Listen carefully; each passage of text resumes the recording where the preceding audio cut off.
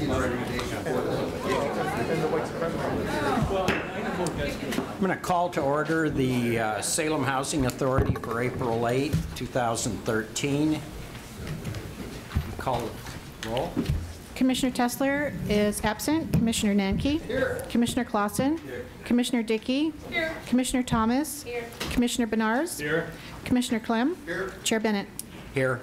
If you'll join me in the Pledge of Allegiance. I pledge allegiance to the flag of the United States of America and to the republic for which it stands, one nation, under God, indivisible, with liberty and justice for all.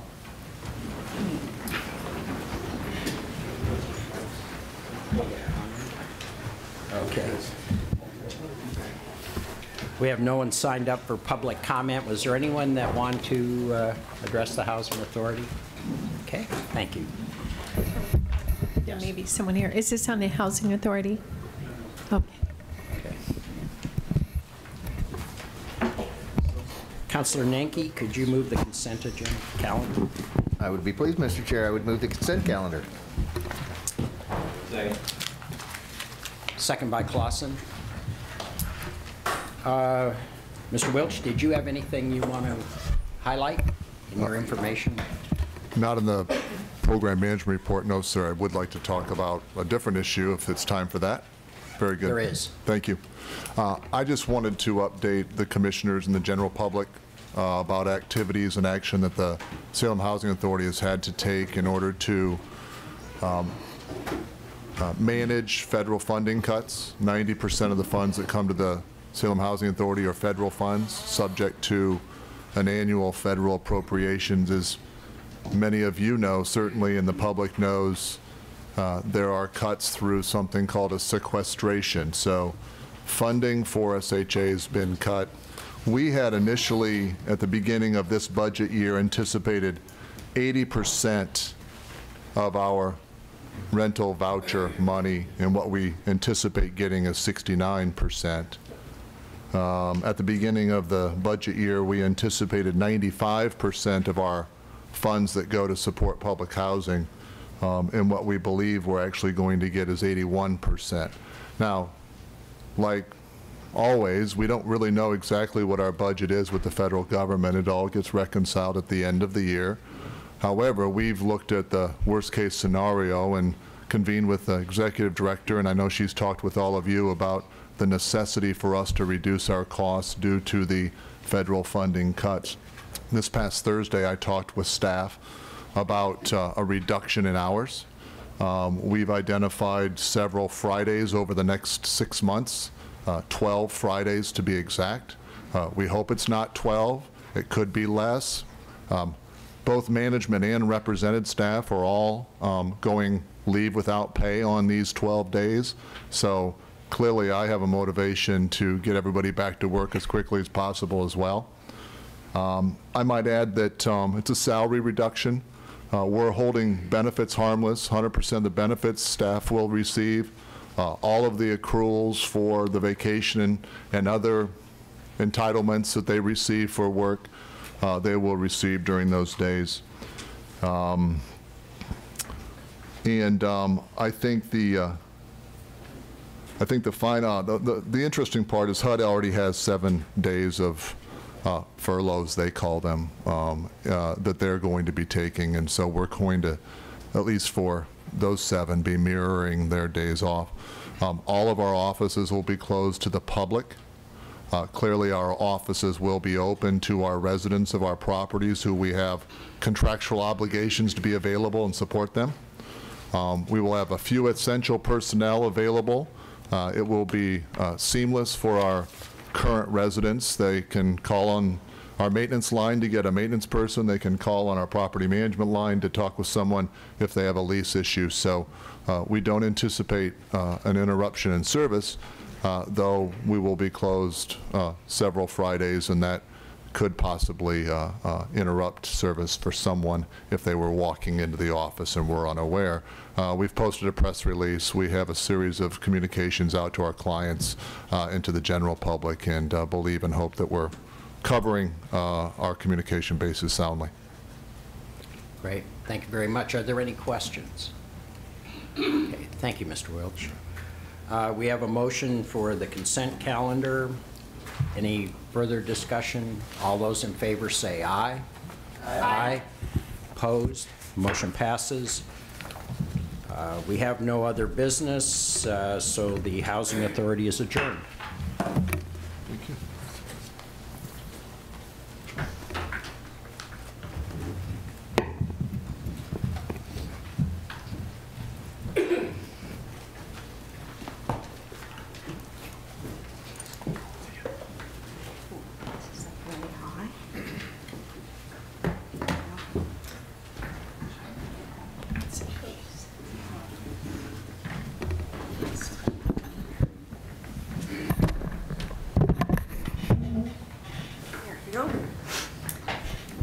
Didn't need my chair up like a throne, after all.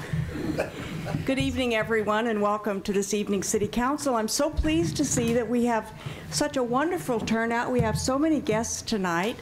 We have some special announcements, and we have some very important proclamations, and then some interesting issues. So welcome all. We'll get started. I'll call to order this evening's meeting of the Salem City Council for April 8th, 2013. Would the recorder please call the roll? Councillor Bennett? Here.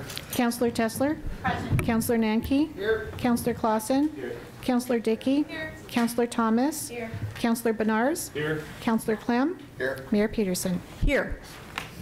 Thank you. Councillor Bennett, will you please introduce additions or deletions? Do we have any? Madam Mayor, I move additions, deletions, and revisions that councilors have at their desks. Second. It's been moved by Councillor Bennett and seconded by Councillor Clausen to move the additions, deletions, and corrections that are apparent on our desks. All those in favor say aye. Aye. Aye. Opposed say nay. Motion carries. Thank you. A few months ago, we instituted a special time on our agenda for council comment. And tonight, I'd like to open the council comment with a few words in memory and in tribute to a person that our community said goodbye to today, a longtime advocate for Salem, for business, for children, for schools, for drug abuse prevention, and for all of our various bonds measures that we had recently, streets and bridges, the fire bond measure that brought about funding for new fire equipment and for new stations and upgraded stations, worked tirelessly to bring actual airline service to Salem. And of course, I'm talking about Mike McLaren, who was the executive director of the Salem Area Chamber of Commerce. But more than that, for so many of us across the community and so many of us here at the city, he was a friend, he was a leader, he was a mentor. And he was a person whom, in my 15 years of friendship and collaboration with him on projects, I found that he was a person with a heart that went far beyond just his interest in having a strong business community. He always understood the need for the food drive. He always understood why we needed to have programs for children. He always understood why those who are the least of us needed the attention from the most of us. And for that, I just wanted to take a moment and say a special tribute and thank you to Mike McLaren. Now, I know it's been a busy week or a busy couple weeks. I think other councilors have some comments they'd like to make. Warren Benars, and then I believe Councillor Clem has some comments. I'm real pleased. This last Thursday, the South Salem Neighborhood Association came in concert with the Croydon-Illahee Neighborhood Association, and the two have merged together. They have decided the new name, and I love names, it will be the Southwest Neighborhood or Association of Neighbors, or also known as SWAN. We need a SWAN. We have Can Do. We have so many great names. I thought that would be perfect for the south end of town. Anyway, this will make that particular geographic area of Salem stronger because more people will be able to come together. I know Croydon-Illahee, the leaders in that neighborhood association have put in years of tireless work to keep that neighborhood association going, but there's not a whole lot of issues in that area right now, and so there's not a lot of turnout. This is a healthy thing, I think, for South Salem, Southwest Salem. Excellent. Thank you. Councillor Clem and then Councillor Dickey. Yes, on behalf of the mayor and city council, I helped open up the opening day of West Salem Little League. We all have little leagues and ball clubs and youth sports throughout the city. And I'm just reminded that the great cooperation between the school district, who has to struggle between school sports and community sports, with the various leagues. There's probably about 14 leagues now, and when my kids were growing up there were 4. And the tremendous support from the city staff in scheduling all these fields for all these teams. But when you look at a room of 600 kids where the hats are bigger than the heads are, and the little t-shirts have got the sponsors, and they're all fired up. That's the best part of Salem. And so I would just also want to thank the sponsors and the parents doing all that, but also as well caution for it still isn't summer yet, and kids are running in and around ball fields, and for us to all, just as a matter of public, be concerned about safety. So Little League is open, and we're excited throughout the city for all of our sports programs that are going on, as well as soccer and a number of the others. Great. Thank you. Councillor Dickey. Just wanted to ask Councillor Benars if he knows when the new neighborhood association is meeting, in case there are others who would like to attend. I believe it's the, what is it, the first Thursday? May 2nd will be their first. Well, May 2nd will be the next meeting. And basically it's the same night that the South Salem Neighborhood Association was meeting. They decided to accept that at 6:30 in the evening. And they are going to be meeting in there's a meeting room at Life Source, so they'll be moving their location.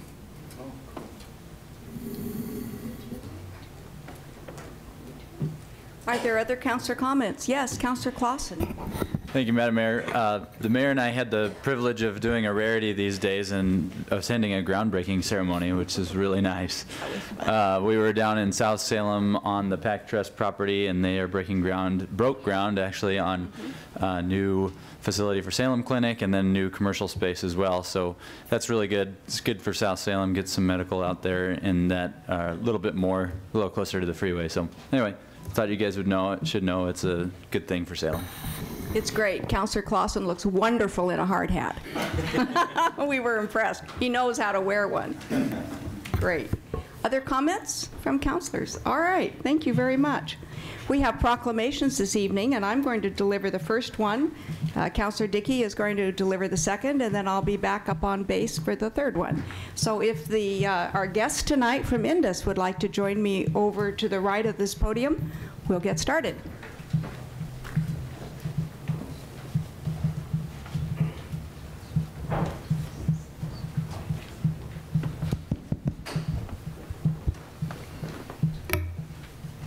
Welcome. I'm so pleased to have you all here. Can you all hear me? It's working? Good. All right. On Saturday, I had a very pleasant and memorable experience. My family and I were able to attend a very wonderful celebration here in Salem called Holly Celebration, and it was sponsored by Indus. And our guests tonight are going to tell you a little bit about Indus, but I'm going to read to you the proclamation that I was able to present that evening. Whereas Salem is an international city whose residents have come from countries around the globe and represent many cultures, religions, races, customs, and whereas organizations and events reflecting these varied aspects of our international city present an important opportunity to learn about each other and spread understanding and acceptance across the community. And whereas Indus, India-U.S. Friendship Association, was established in Salem, Oregon in 1983. And whereas the vision of Indus is to promote and strengthen friendship and understanding of cultures between the peoples of Indian subcontinent and United States.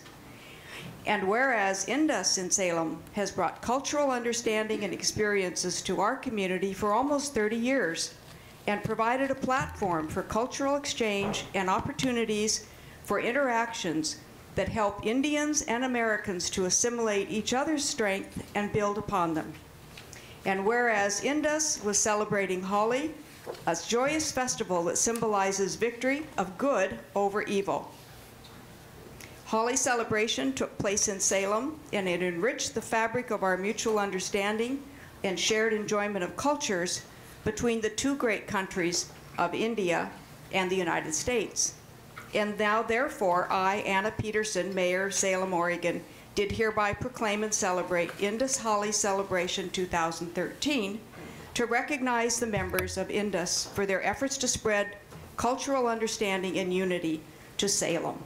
And that was on Saturday, April 6th. Welcome again. I'm going to turn the microphone over and ask them each to introduce themselves and tell you a little bit about Indus. Hello everybody, I am Jaya Srinivasan and I'm the president of Indus. I want to just tell a little bit about Salem and how our experience has been in Salem. It's a great cosmopolitan and multicultural city. We have been in Salem for about 6 years now, and we love the Riverfront Park, Mission Mill Museum, Bush Park, and everything else that Salem has to offer for us. And I would really, all of us would sincerely like to thank our mayor to recognize our organization and declare a proclamation. We really feel honored. So to just tell a little bit about Indus, the organization has been in Salem for about 30 years. It was created by the founders to enhance and share the culture and ideas between peoples of two countries, India and United States. And I think anybody who loves Indian food, Indian culture, Indian dance, music, everybody is welcome to one of our events. Please do visit us, and we are going to leave our business cards at the registration if somebody is interested. You are always welcome. Thank you again, Madam Mayor. Yeah. Thank you very much. Would you like to introduce yourselves? Thank you, Madam Mayor. I'm Roshan Jaiswal. I'm the Vice President of Indus. And as Madam Mayor said, that the organization has been in Salem for almost 30 years. But in past few years, we have gathered a lot of momentum, and a lot of good things are happening. Couple of things which is really important to the vision and the goal of Indus is to bring the cultural understanding between the two communities, and that's what we are doing through 4 major events that we put in a lot of effort in. One was Holi, which is a festival of colors. The next big event would be Diwali. It's a festival of light, and that happens sometime in November. And on our website, you get to know all the information, which is salemindus.org. Then we have a Facebook page associated with that. So there is a lot on social media that we will be sharing with all of you. Whoever is interested, we'll leave the card, as well as reach out to one of us, and we will try to share as much as we can. And again, the idea here is to see some of the kids from our community. We can send it to India so they can experience some of the cultural richness from there. Bring some of the kids from India, and if they can experience some of the cultural richness from this part of the world. So those kind of cultural exchange and many such events that we are planning to put forward in next few years. And this is just the stepping stone into that. So I'm excited. We all are very excited and committed to do this, but we need a lot of support from the community here. And we hope to have that in the next few years from all of you. So thank you, Mayor, for giving us this opportunity. I'm Dr. John Chopala. That's my name. And I've been president of Indus, I think, a few times over the last 20 years. And one good thing about growing old is then you become advisor. That's what I am to Indus. So I'm enjoying my time, and you see the youthful energy here, and I'm in the back. I'm so grateful that Mayor is now on the bandwagon and giving us opportunities to be recognized by the city of Salem. We always appreciate your guidance and support. Thank you all very much. Thank you.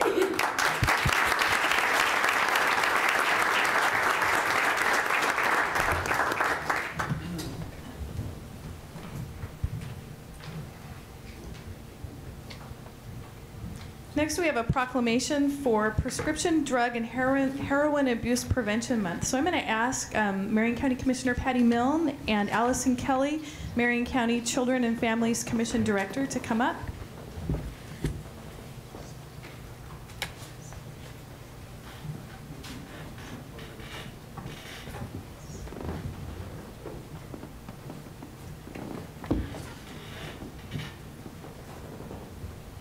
I'm going to go ahead and read the proclamation, and I'll give you an opportunity to speak if you have some words.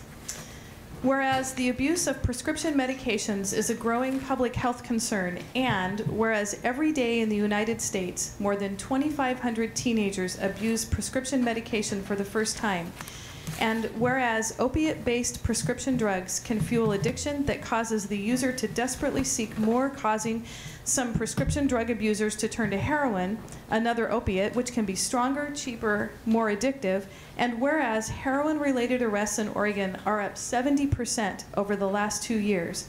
In Marion County, possession of heroin was up 30% in 2011, and delivery of heroin was up 60% over the same time frame.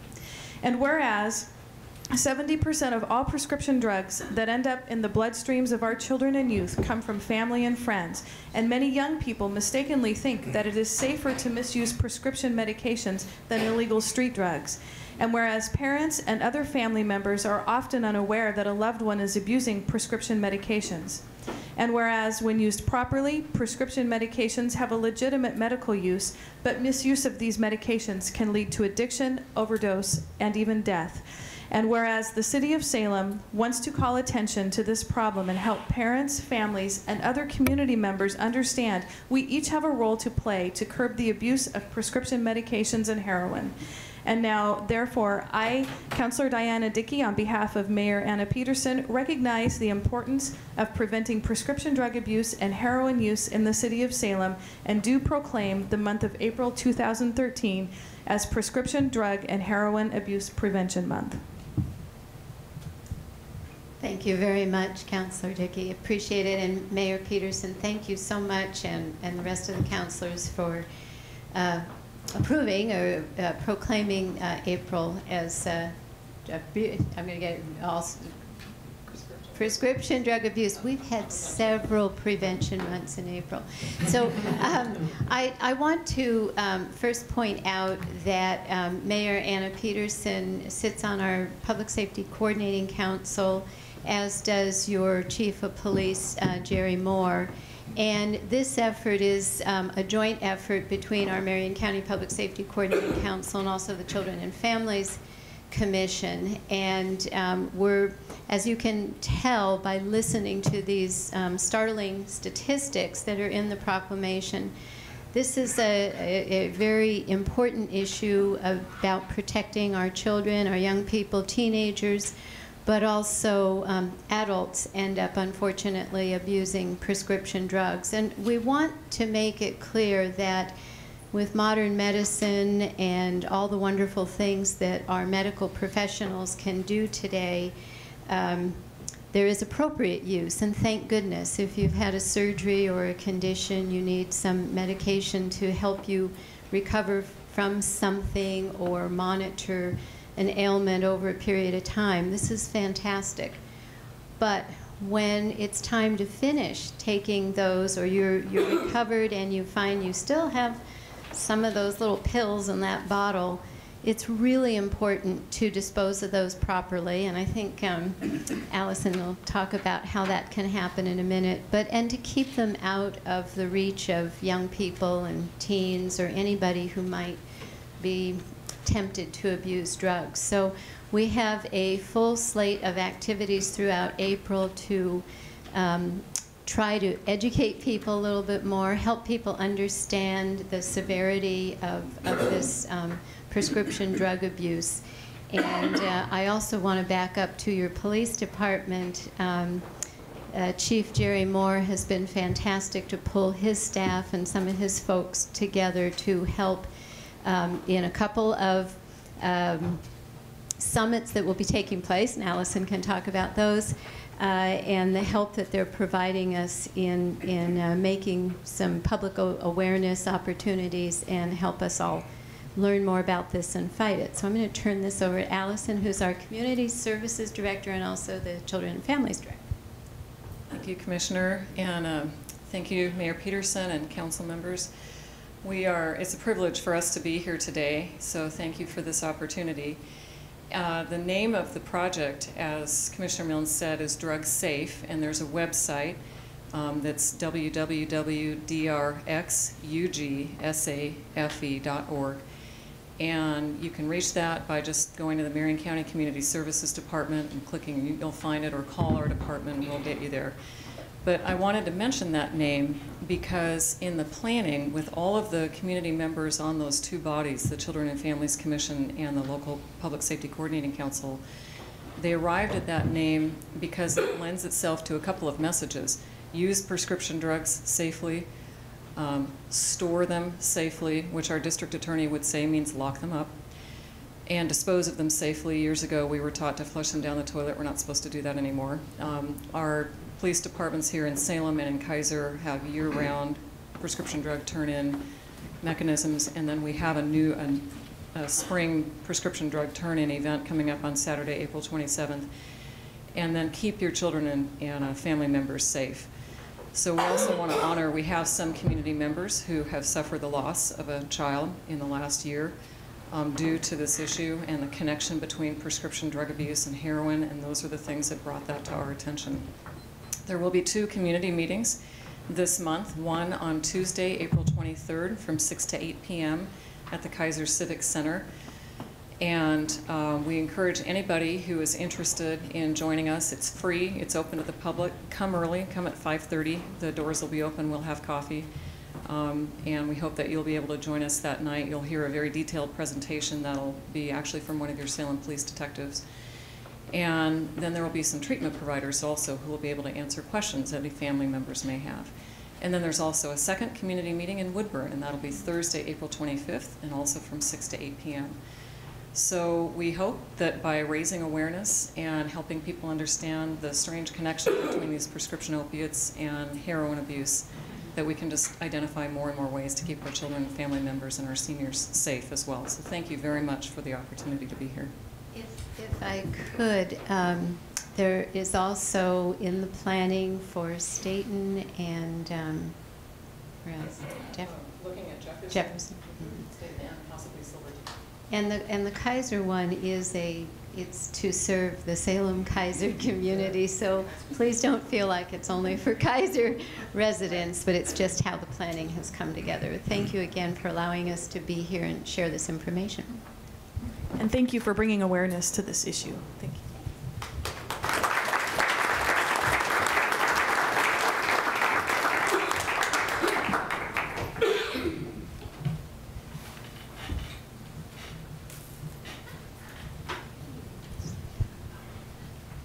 All right.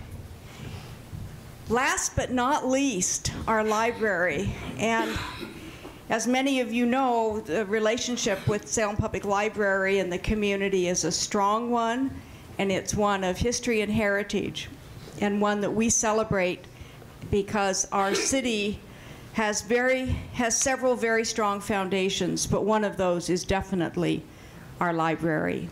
And I'm very excited this evening to present this proclamation and to introduce our special guests.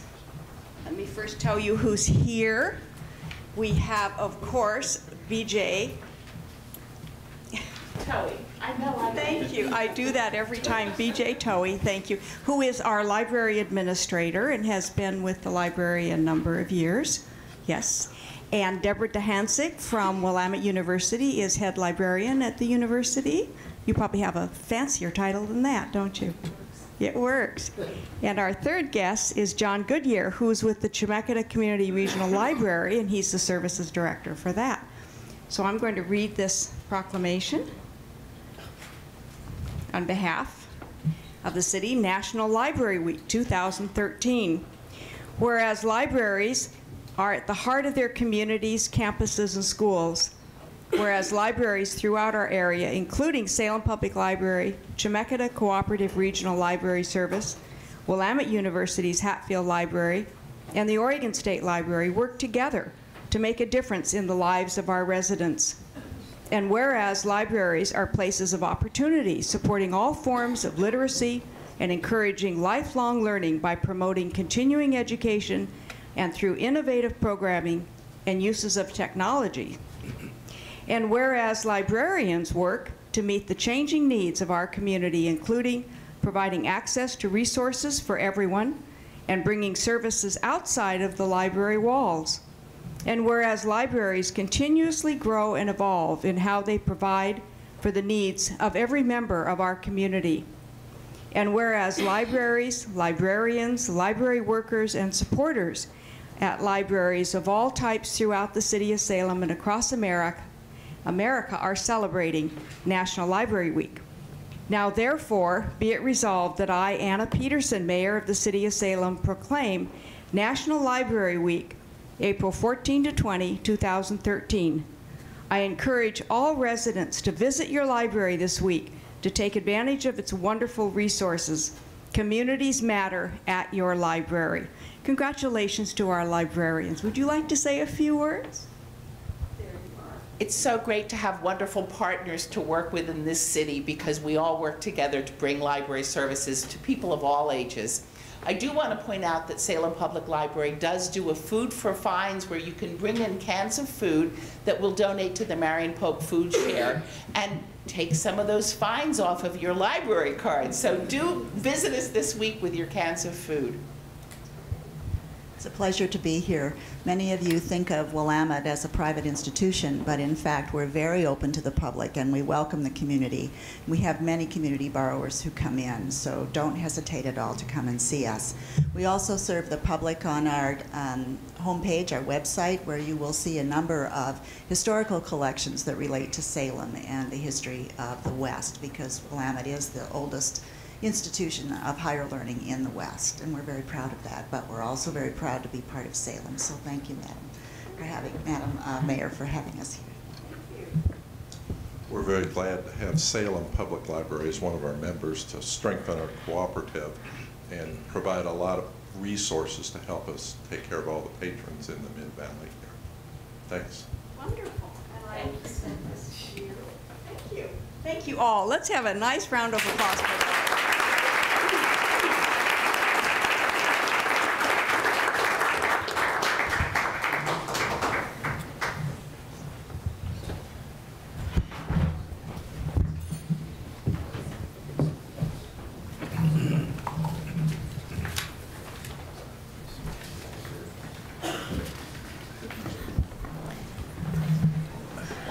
All right, we now will have public comment. I think we have quite a list. Oh, that's the one you wanted. I'm going to read a couple of names at a time so you can sort of be prepared so you know when you're coming up. Excuse me. Scott Bassett and then Richard Reed.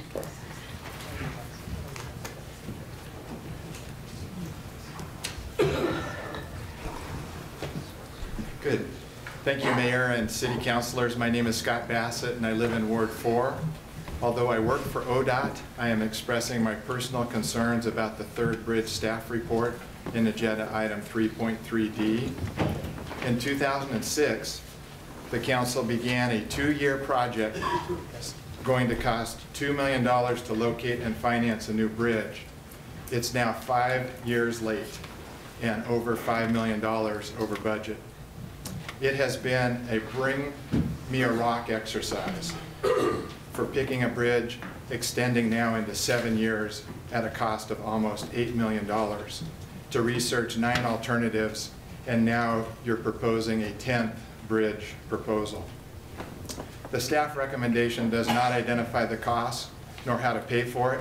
It does not identify the number of new bridge lanes or the impacts of possibly closing the Rosemont ramps and expanding Edgewater impacts further west to the new Eola interchange, to a proposed new Eola interchange.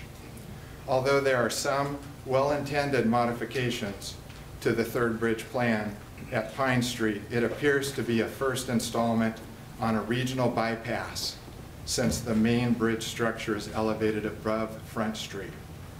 The DEIS documents that increasing accessibility for West Salem shoppers to Kaiser Station could, and I quote, affect the relative importance of downtown area to the region and could alter the pace and location of future development, end of quote. We already have too many vacant storefronts downtown. Prior studies looked at a new bridge and a new corridor at Pine Street and concluded the costs were far in excess of available funds, that negative impacts were greater than benefits, and that signalized intersections at both ends of the bridge have more to do with traffic congestion than the number of river crossing lanes. There are 8 bridge lanes now that are used inefficiently during peak hours because traffic backs up onto the bridges from bottlenecks at Wallace Road, and the problem is stop signs like the one at Center Street off-ramp to northbound Front Street, which really should be replaced with a free-flowing off-ramp. The staff proposal is likely to cost hundreds of millions of dollars, and it does not even include a bike and pedestrian overpass of Wallace Road. Wallace Road is going to be doubling in width from 5 lanes to 9 lanes next year at the Glen Creek interchange. It is ironic that the scheduling for the public hearing, hopefully that you'll change, when you're going to talk about the largest highway expansion project in Salem's history on April 22nd. Mr. Bassett, I will have to call your time. Thank you. Thank you very much. We appreciate you being with us this evening. All right, Richard Reed, and then following him, Mark Wigg and Lauren Wells. Thank you, Madam Mayor. I'm Richard Reed. I'm at 3242 Bluff Avenue Southeast, Salem. And I'm addressing the same agenda item 3.3D, the proposed modification to the Salem River Crossing preferred alternative. My theme this time is about public participation. It's a prerequisite to public support. Before we have another hearing on yet another bridge alternative, let's take some time to find out what the community wants. Before we go any further, isn't it reasonable to give neighborhood associations and all your constituents time to review the staff report on this latest bridge alternative? The hearing scheduled for April 22nd is impossibly close. Neighborhood associations and council wards need more than a month to review and comment on third bridge planning. To make sure council represents a consensus, let's extend the timeline before the next hearing. We all agree that neighborhood associations play a vital role communicating with neighborhoods and bringing neighborhood consensus to council. Let's provide sufficient time to run this multi-million-dollar decision by the taxpayers. In fact, a hearing may not be necessary. There doesn't seem to be any support for building a bridge.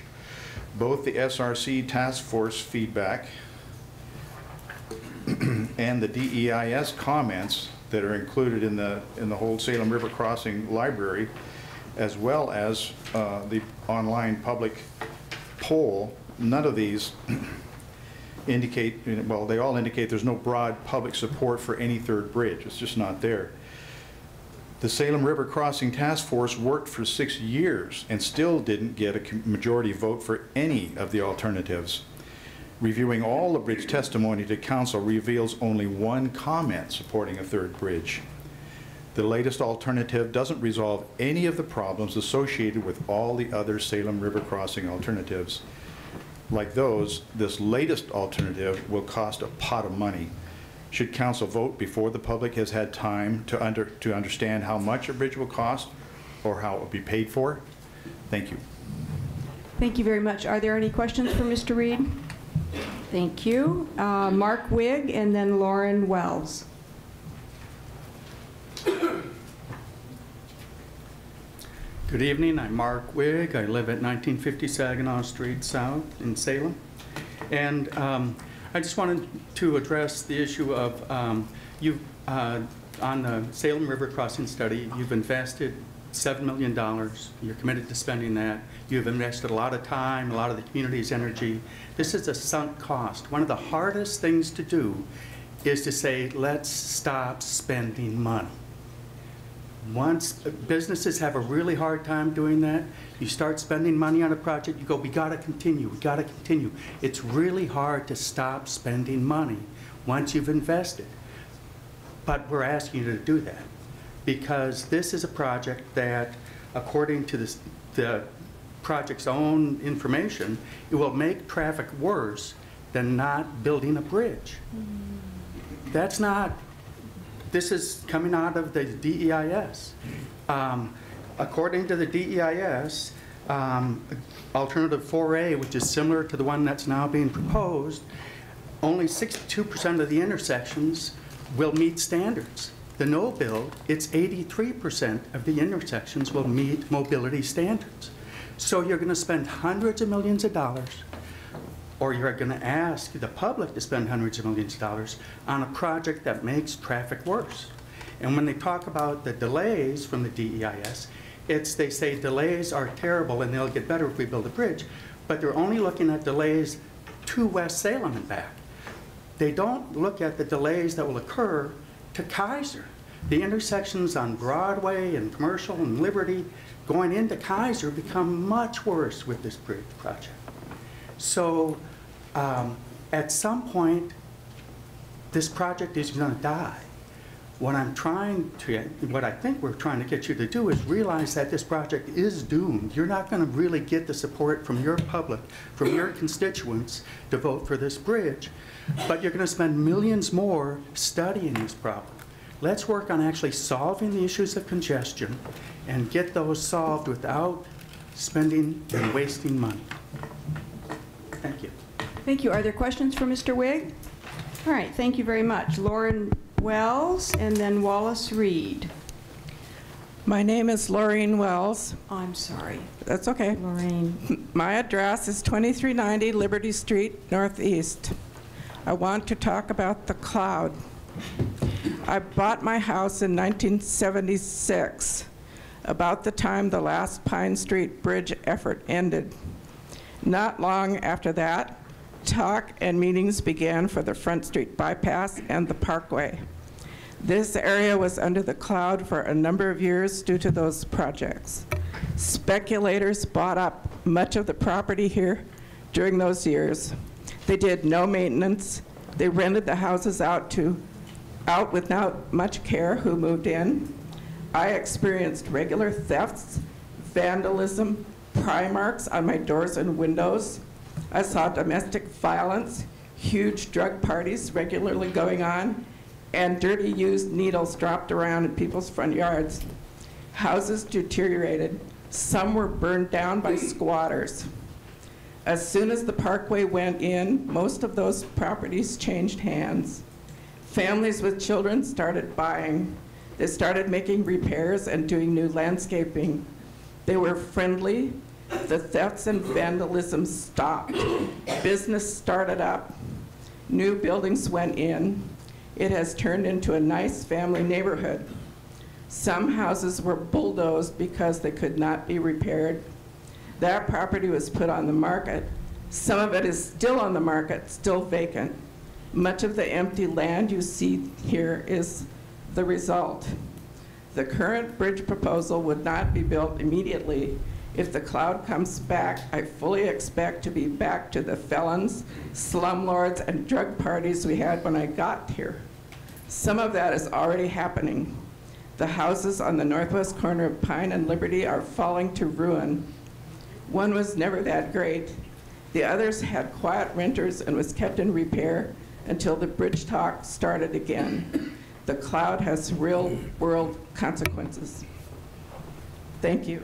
Thank you very much. Are there questions? All right, thank you very much. We appreciate your testimony. Okay. Wallace Reed? Yes, welcome. Madam Mayor, City Council, my name is Wallace Reed. I live at 940 LaFell on the south edge of Bush's Pasture Park. And I'm here to urge your support of two items on your agenda having to do with Bush's Pasture Park. The first is item 3.2A. Last summer, a number of pieces of equipment for play all kinds of lovely things that everybody loved to have their grandkids or their kids or other things on disappeared or were taken out simply because of safety reasons. And the SCAN Neighborhood Association, the Salem Parks Foundation, and the parks operations of the city have formed a wonderful partnership, have begun raising funds for that. And this, if you approve the staff recommendation, would provide the opportunity to seek state funding for at least getting started on this project.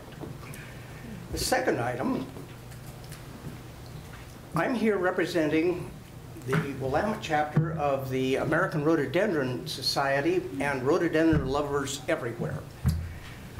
This council in October of 2010 accepted a wonderful donation from the Compton Family Foundation to begin what has become the Rhododendron Hillside in Bush's Pasture Park. It extends from the Winter-LaFell intersection on the south to the Pioneer statue sort of in the middle of that south portion of the park. The blackberries are gone, the thimbleberries are gone, and rhodies are blooming everywhere. It is just a beautiful, beautiful addition to that park. And so this will then, the Compton Family Foundation has again generously offered to donate funds to expand and improve this phase one, which is just wonderful. It's beginning to bloom right now. Come and see it. The last thing is I would like to invite the council, everyone in this room, and everyone in TV land to come to the celebration of this first phase at 1:30 p.m., 2 Saturdays off, the 20th of April, where we'll simply see the rhodies in bloom in every direction and have fun enjoying each other's company and thanking everyone who was part and parcel to this. Thank you. Well, thank you very much. Are there questions or comments by councilors? Councilor Tesler. Thank you. In all the years I have known you, I have never seen you in a tie. You clean up really well. When someone donates $48,326, you put on a tie. Yeah. Yeah. That's a good rule of thumb. I would like to just tell everyone how much work Wally Reed has put into the rhododendron garden. Wally Reed can be seen scrambling underneath the bushes, picking up trash, setting up the trestles with the tape on them to tell people to stay off the newly planted grass, don't sled in the gardens. You have done so much for those gardens. It's crazy. And I remember the first time I met you, we had a very good conversation about Sappho, the rhododendron. There are sapphos planted. Yes, madam. I know. And so I just really wanted to bring attention to Wally, who's just one of my heroes in Ward 2, does so much work. Wally and his wife, Kathy, just do so much wonderful work. I'm afraid I will not be there on the 20th of April. I'll probably be snook fishing somewhere near Naples, Florida. But I will think of you. We'll make sure Sappho blooms just on your behalf. Thank you all. It's been wonderful to work with the city on this project. So. Thank you, Mr. Reed. I'd like to offer an applause to you. I know you are famous in the community. Thank you for all your work.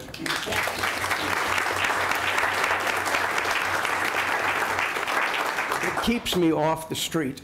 I'm sure that does. Now that it is one rather than a gravel road. Yes, exactly. We have Josh Graves and then Kenji Sugahara. So yes, did I do it right? Thank you. I'm getting better. I'm teachable.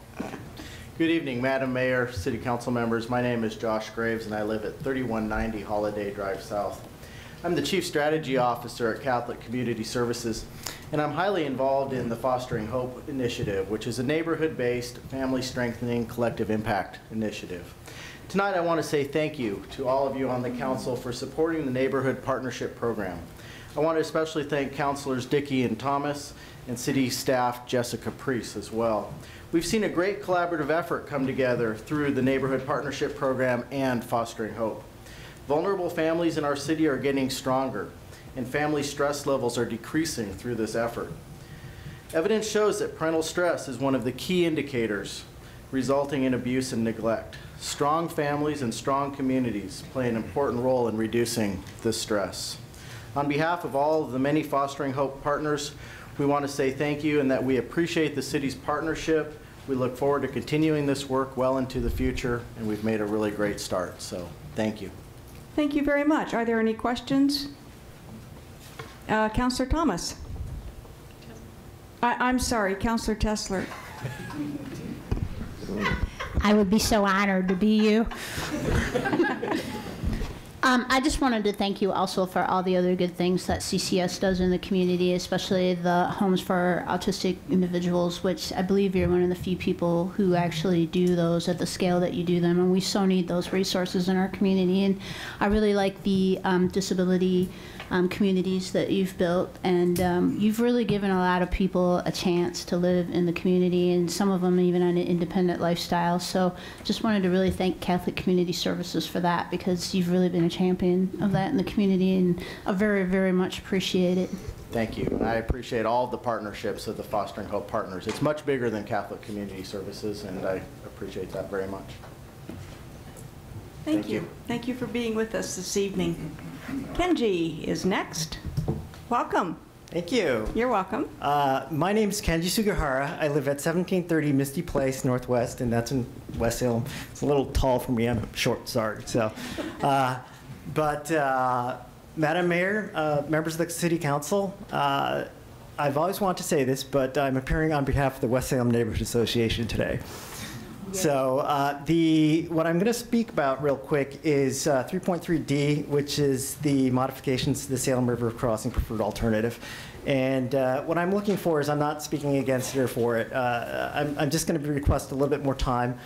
You have the public hearing scheduled for the 22nd, and I'd request that it be moved to May 13th, just solely so we can take a look at it as a neighborhood association. Probably the same thing for Swan, since their next neighborhood association meeting is in May, correct?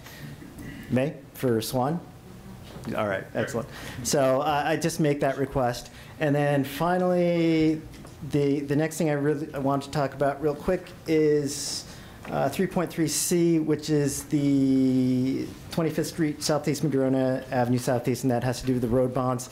I just want to ensure that the purchase of right-of-way from Marine Drive hasn't fallen off the 2008 Bridge and Road Bond project list. So that's all that has to do.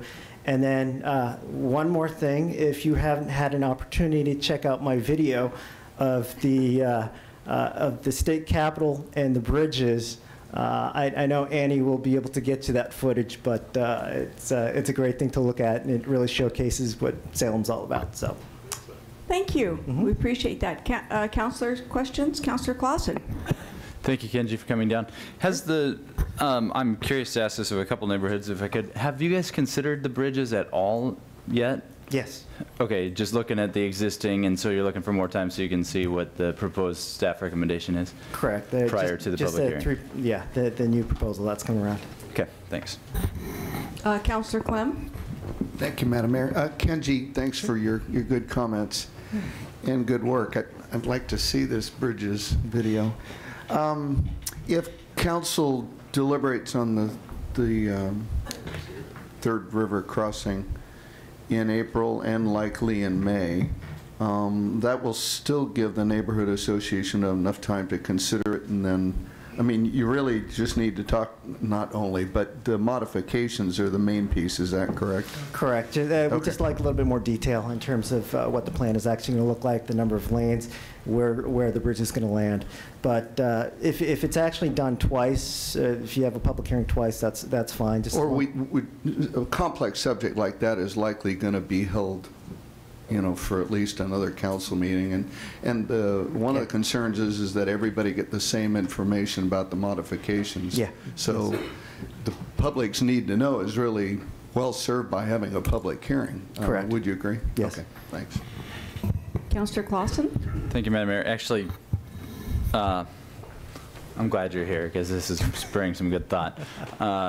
Along Councilor Clem's lines there was, with the proposed staff recommendation that's here tonight, would the neighborhood association even have enough information to make a full consideration? Potentially. I mean, I'd definitely like to, I'll stay here and take a look at it, but possibly. Okay, yeah, because I'm wondering if maybe along the lines of what Councilor Clem mentioned, we could open it and then continue it just to get the discussion on the table. But anyway, just thinking out loud. Okay. Councillor Clem. I'm sorry, I had one more. It's all right. Thank you, Councilor Clausen. Your last comment about Marine Drive still being streets and bridges bond measure. If Peter could help with an answer. Yes, Mayor, if I may, Peter Fernandez, Yes. Public Works Director. The line item for right-of-way acquisition of Third Bridge or Marine Drive, which is what the line item calls, is still there. So the savings are in addition to that. Okay. That line item is still budgeted at the $3.8 million, I believe is what, I might be quoting the number not quite correctly, but that line item is still there, so the savings are over and above that. Okay. All right. Other questions or comments? Thank you very much. We appreciate you being here. Thank Always you, and good to see enjoy you. your visit. Thank you. All right. Rick Rietzman, and then John Christensen.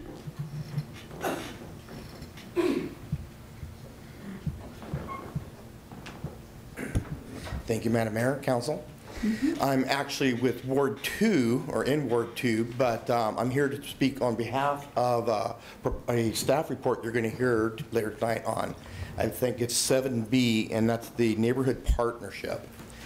And in Cessna, we were lucky enough to be one of the original partners, and it's made a huge difference in my neighborhood. I live on 415 23rd Street. And through that partnership, we were able to gather, our last meeting, we no longer are part of the city's partnership, but our partnership has been able to continue on because of the head of steam that was gathered up with your help. And last month, we had over 32 partners come to our table that we're pulling together to accomplish the good things that need to happen in our city, because we can't really expect government to take care of everything. And years ago, when my wife and I started to work in our neighborhood, we were overwhelmed to the point we were going to quit. But then we were lucky enough to have a cup of coffee with Jessica Price, and she explained to us about what the partnership looked like, and I guess she hooked me. So I'm here again on that behalf, that you guys would keep that as a viable project, even though it's with you guys, not with us anymore, which I was really ticked off when you stole it from us, but that's okay. So thank you again. Thank you so much. Councillor Dickey. Thanks for coming down and sharing about that, because you are the model of what the program is intended to do, is to actually kind of plant that seed so that the neighborhood is able to take ownership of that and move ahead with that. And so thank you so much for your work on that. And I guess you might have been the one to initially work on applying for it in the first place. But then being willing to carry that on after you didn't have the program. So you guys are an excellent model for other neighborhoods who might want to participate in the future. Thank you. Excellent. Councillor Tessler. Thank you. I can remember my very first time I came to a Cessna Neighborhood Association, and we talked about how much crime and problems and everything else there was. And the last Cessna Neighborhood Association I was at, the officer said, well, you know, I really don't have anything to report. And that was just music to my ears at that point, because I can remember sitting there for a half hour listening to a long list of occurrences. And you know, this is exactly what we should be doing as a city. We should be enabling people with these partnership programs and then pulling out and letting people take care of it from there, because they know best how to serve their neighborhoods, and giving them the guidance and the help they need when they need it to come in. But originally, at first, you do need an intensive effort, but it's a negative log scale where you put in a lot of money up front, and then over time it goes down. So Cessna and Highland have been really good examples of this, but it takes the people within the neighborhood to step up and be involved, and you definitely have been one of those people, along with a lot of other people in Cessna.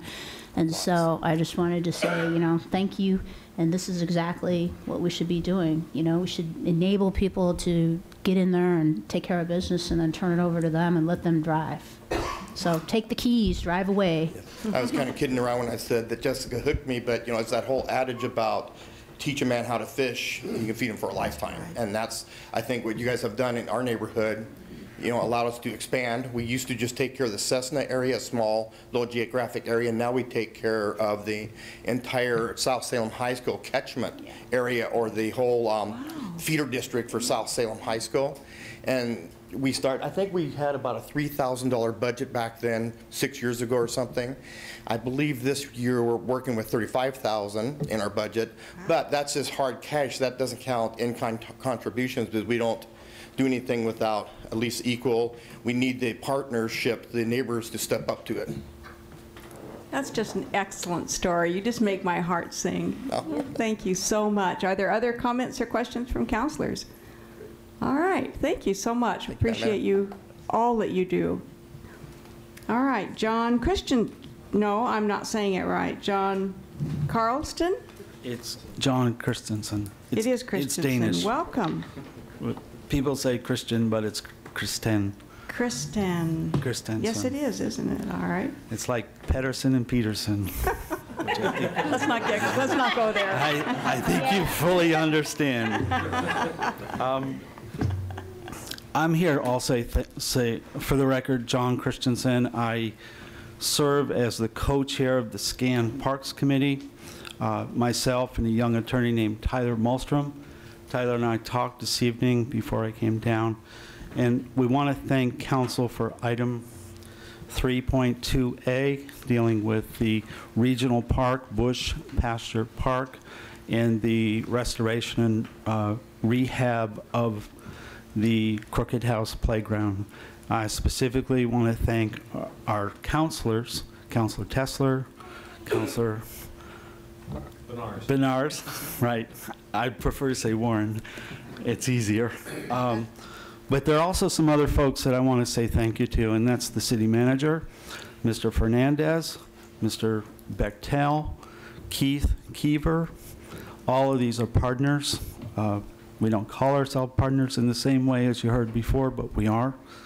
I'd also like to thank Betsy Belshaw, Dr. Pedersen, Gary Pedersen, Dr. Dan Sosi, Linda Beardley, Carol Suzuki, the Compton family, Salem Clinic, who came forward and donated $5,000 to rehab of the playground.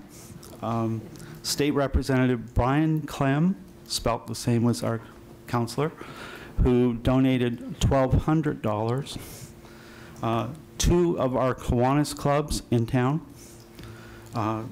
Deborah Kowalski, McRae Carmichael.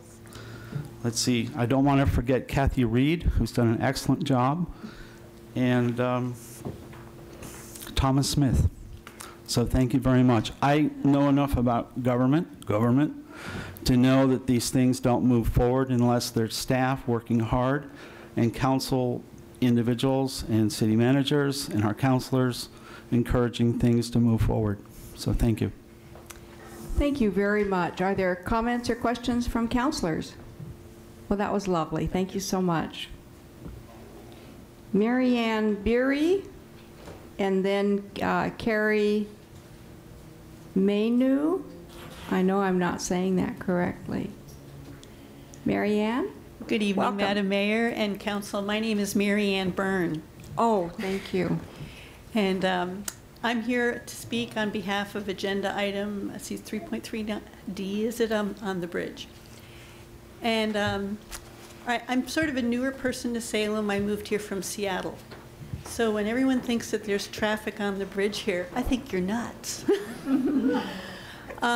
And to look at the price tag and the huge project that's being put forth for this plan, to me, is like, I can't see spending this kind of money and I don't see the purpose of it.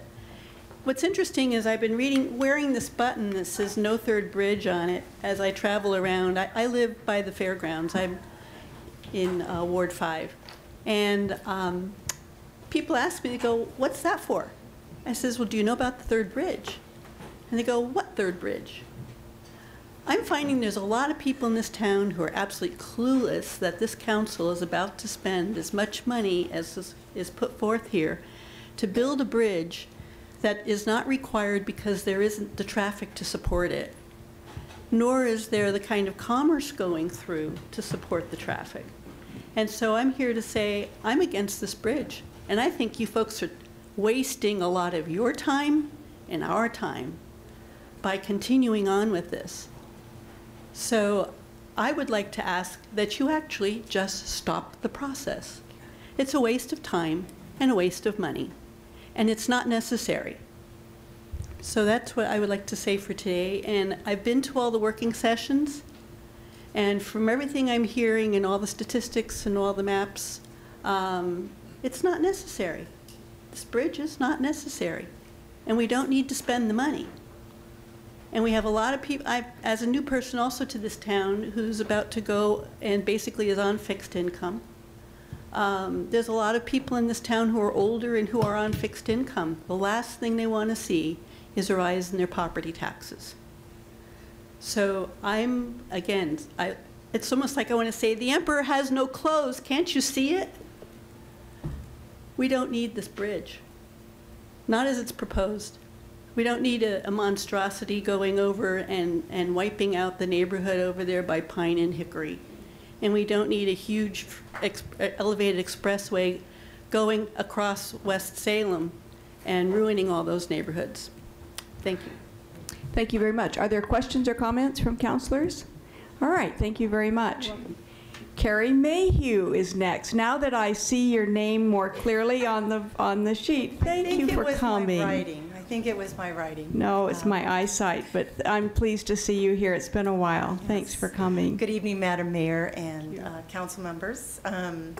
My comments tonight are praises for the City of Salem Partnership Program. It's so exciting to have had you know, one of these, well, actually two of these in the McKay High School feeder area. And to have the amazing support that we have gotten through Jessica and also Cheryl and Diana. I mean, it's just been an amazing project. Piggybacking on what Rick had to say is that that particular model with South Salem Connect has really influenced our direction, and we're very grateful for them coming before us and kind of leading the charge. We're on our second partnership cycle with the East Lancaster neighborhood area, and we've included a very enthusiastic NOLA neighborhood in that process. So we're really looking forward to expanding that table. And through part of the, I'm just going to give you a couple little snapshots of how those partnerships have worked in the neighborhoods, but in the East Lancaster neighborhood, they helped support a community dinner that provided 8,000 meals last year on Wednesday evenings with a very diverse community of folks attending those meals. They also provided play days, block parties, free soccer programs for the children in the neighborhood, holiday parties. And these were all requests of the neighborhood folks through surveys we took. Now, a snapshot of the Lansing neighborhood is that that particular group of folks wanted to see how to better connect the neighborhoods. And we did that through starting weekly coffee hours at a little resource house in the neighborhood called La Casita, promoting children's lending library that was in the neighborhood. And that was actually BJ has been a big influence through our partners with Reading for All in that process. So it was exciting to see that proclamation tonight presented to the council. So, and I think the important piece of this is putting faces to it for you. And in the framework of the Lansing neighborhood, where they really felt a priority was to bring the neighbors together to connect, was that there was a family that had moved into the neighborhood that the school called us about. They emailed me because a family had just gotten housing and had nothing. We had a coffee hour where there were neighbors and community folks present, and at the end of that coffee hour, that family of three with a child in McKay High, in Waldo, and Washington Elementary that had beds, cooking utensils, and furniture for that home. So that just goes to show you how bringing people to connect through relationship and things happen. And this is the beauty and the face of that neighborhood partnership. And thank you so much. Thank you, Carrie. You've been an instrumental person in the community, and I just appreciate so much your passion and your devotion to others. Thank you so much. Thank you. I'd like to take a moment and ask Jessica to please stand so that we can recognize Jessica. Please, Jessica.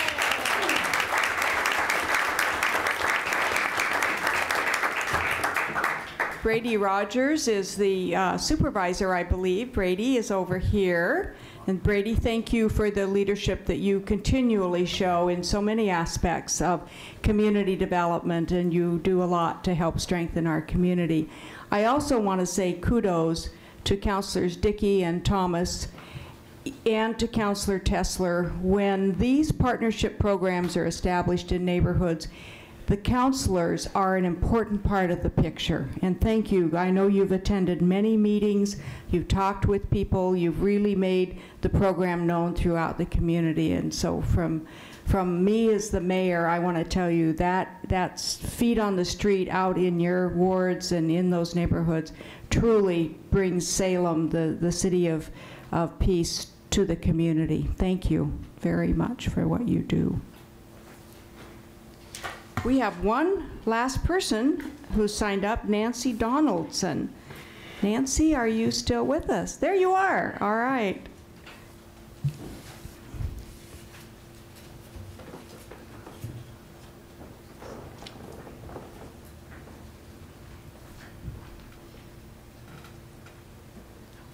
Good evening, Mayor Peterson and the council members.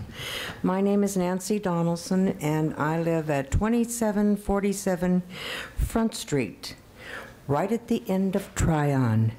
Does that give you some idea why I'm here? Mm-hmm. Do I want them to tear my house down to put a bridge up? I've lived there for 25 years. The other thing, too, that I have to say is they've got an amount of bridges downtown where it wouldn't hurt to build another bridge right beside them. Why string those bridges down that river? We have a lot of wildlife. I have deer in my yard quite frequently. I like living there. I don't want to move. I may live 5 years, 10 years, I'm 72 years old, but I don't want to uproot at this time in my life. Thank you for letting me speak. Thank you. Are there questions from councilors? Thank you for coming this evening. We appreciate your preparation and your attendance. All right, that concludes the public comment section, and I'm going to ask if we can have a little stretch for a moment here, and people maybe who have already testified, if you'd like to leave the chambers, you certainly feel free to do that. You do not have to stay for the entire meeting. Counselors, you do have to stay. We'll take a break.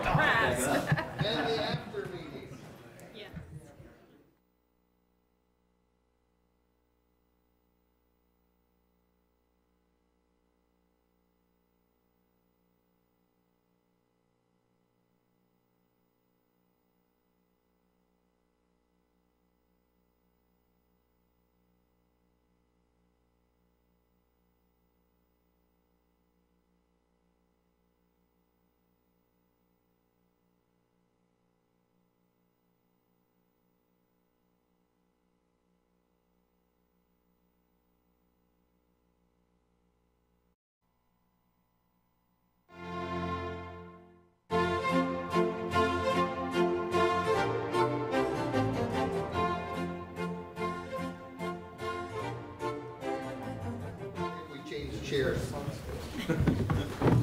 All right, let's see. Are we back on the air? Okay, we will resume the council meeting for April 8th, 2013. We are now at number 3 on the agenda. And I would turn to our council president, Councilor Bennett. Would you like to introduce the consent calendar, please? Yes, Madam Mayor. I move the consent calendar with the following polls.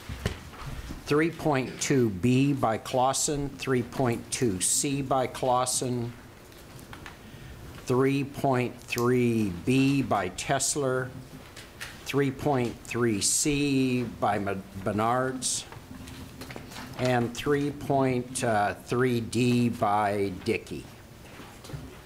Would you please repeat the one, You bet. the last two? For Counselor Dickey was which one? Councilor Bernard's is 3.3C. 3.3C for Benars, and which one for Counselor? 3.3D. D for Tesler? For Dickey. Dickey. Were there any polls for Counselor Tesler? Yes, Tesler polled 3.3B. Oh, we have two people. Yeah, D? we changed. We changed. We changed. 3.3B will be polled by Tesler. Thank you. You bet. Sorry. That's all right. We've got it now. All right. A. Is there a second? Second. It's been moved by Counselor Bennett and seconded by Counselor Nanke to approve the consent calendar with the following polls. 3.2B, Counselor Tesler. 3.2C, Counselor Clausen. 3.2C, Counselor Bednars. And 3.2D, Counselor Dickey. 3.3. I'm sorry, 3.3D, Counselor Dickey. All right. Thank you. All those in favor of the motion, say aye. Aye. Opposed, say nay. Motion carries. All right.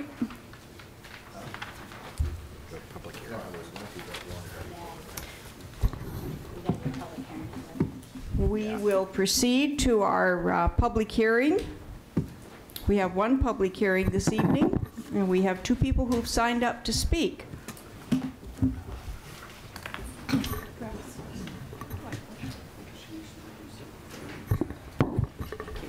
And would the city recorder please introduce the public hearing? The Salem City Council will now hold a public hearing to receive testimony regarding the proposed projects and financing measures in the preliminary fiscal year 2013, 2014 through 2017 and 2018 capital improvement plan. Thank you. And we have a staff report. This Welcome. is David Lacey from Administrative Services Department. Welcome. Yeah, thank you, Mayor Peterson. So I'm David Lacey from the Administrative Services Department, and I'm here tonight to present the preliminary capital improvement plan for fiscal years 2013, 2014 through 2017, 2018. The capital improvement plan is a citywide effort, and I want to thank all of the department directors, engineers, analysts, and personnel who provided the project details contained in this plan. A capital improvement plan, or CIP, is a 5-year plan for capital spending. Like a budget, the CIP matches expected revenues with planned expenditures. But unlike a budget, the CIP has a multi-year timeline, which is helpful when planning large expenditures or projects that may span multiple years. Preparation for the CIP is governed by Council Policy C9. In addition, ORS 223309 requires that projects financed by systems development charges be part of an adopted financial plan. A CIP such as ours can be used to fulfill this requirement. CIP projects are identified in many ways, including assessment of current infrastructure, needs and repairs, expansion of existing infrastructure, and citizen involvement in identifying needs within the community. While many projects have been approved by Council and completed through the CIP planning process, I would like to share 3 recently completed projects to illustrate how projects move through the CIP process.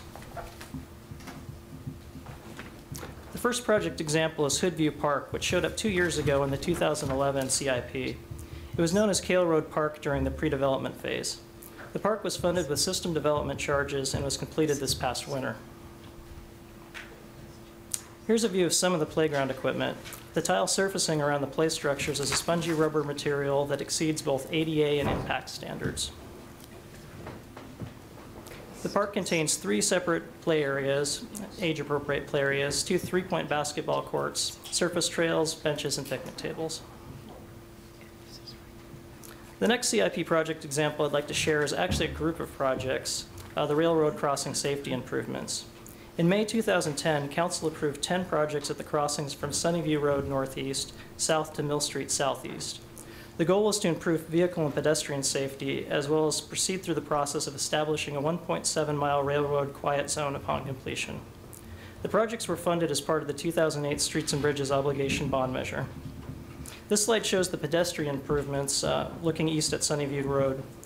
The improvements include flashing light signal assemblies at the pedestrian crossing, ADA compliant detectable warning surfaces, and thermoplastic stop here warnings. This slide shows the vehicle safety improvements at the crossing on Sunnyview Road. Again, looking towards 17th Street. Improvements include 100-foot raised non-traversable curbs on each approach, which defer drivers from driving around the crossing gates, as well as upgrading siding and striping. And the final completed project I'd like to present tonight is the intersection improvements at Market Street Northeast and Lancaster Drive Northeast. The project widened the intersection to reduce congestion and now provides 2 left turn lanes from eastbound Market Street to Lancaster Drive, which is pictured above, 2 left turn lanes from northbound Lancaster to westbound Market Street towards I-5, a second through lane westbound on Market Street, and widening of all the approaches necessary to receive those additional lanes. The traffic signals were modified and also new curbs and sidewalks were installed. I'll now move on to the details of the forward-looking projects in the preliminary CIP.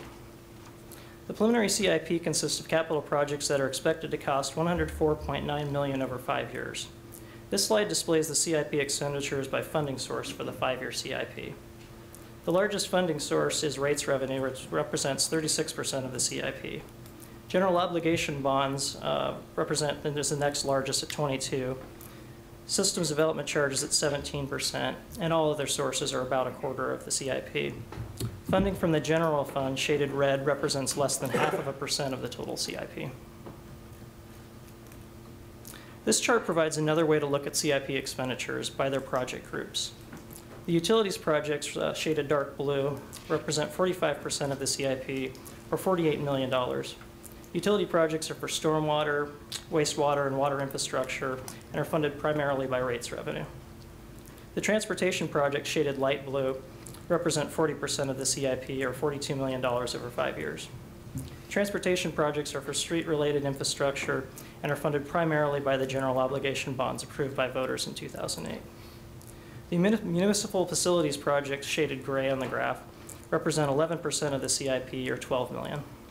The projects include various facilities and equipment owned and operated by the city that are necessary to support city services. The community facilities projects represent 4% of the CIP, or $4 million. Projects in this group are for various facilities operated by the city that provide educational, cultural, and recreational opportunities.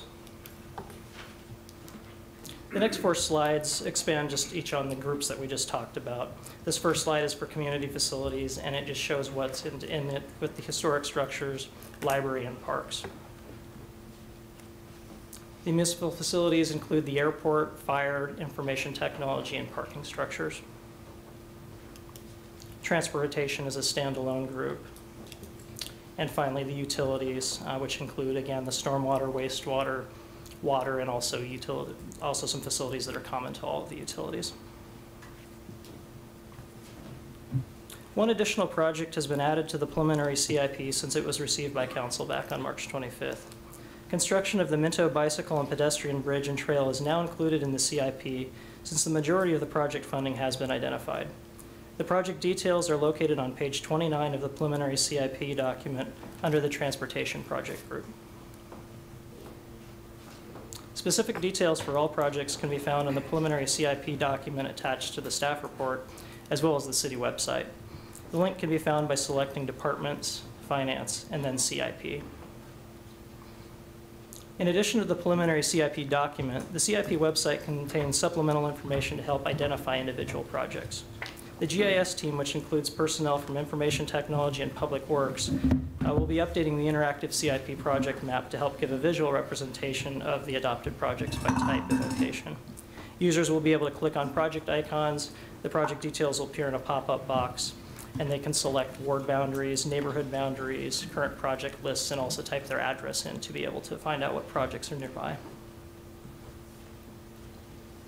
Although the CIP reflects funded projects, the staff report includes a brief discussion of unfunded projects in the form of the unfunded project list, referenced as Attachment B. Projects remain on the unfunded list until a funding source is identified or becomes available. As you can see from the chart here, the total is roughly $262 million in unfunded projects that have been identified. And this concludes the staff presentation for the preliminary CIP, and staff recommends that council adopt the preliminary CIP, and representatives from city departments are available to answer any project detail questions. Thank you very much. We appreciate such a complete and very understandable report. That's very well done. Yay. Yay. Yay. Very, very well done. Thank you. We have two individuals signed up this evening, Cindy Astley and then Jeff Rudder.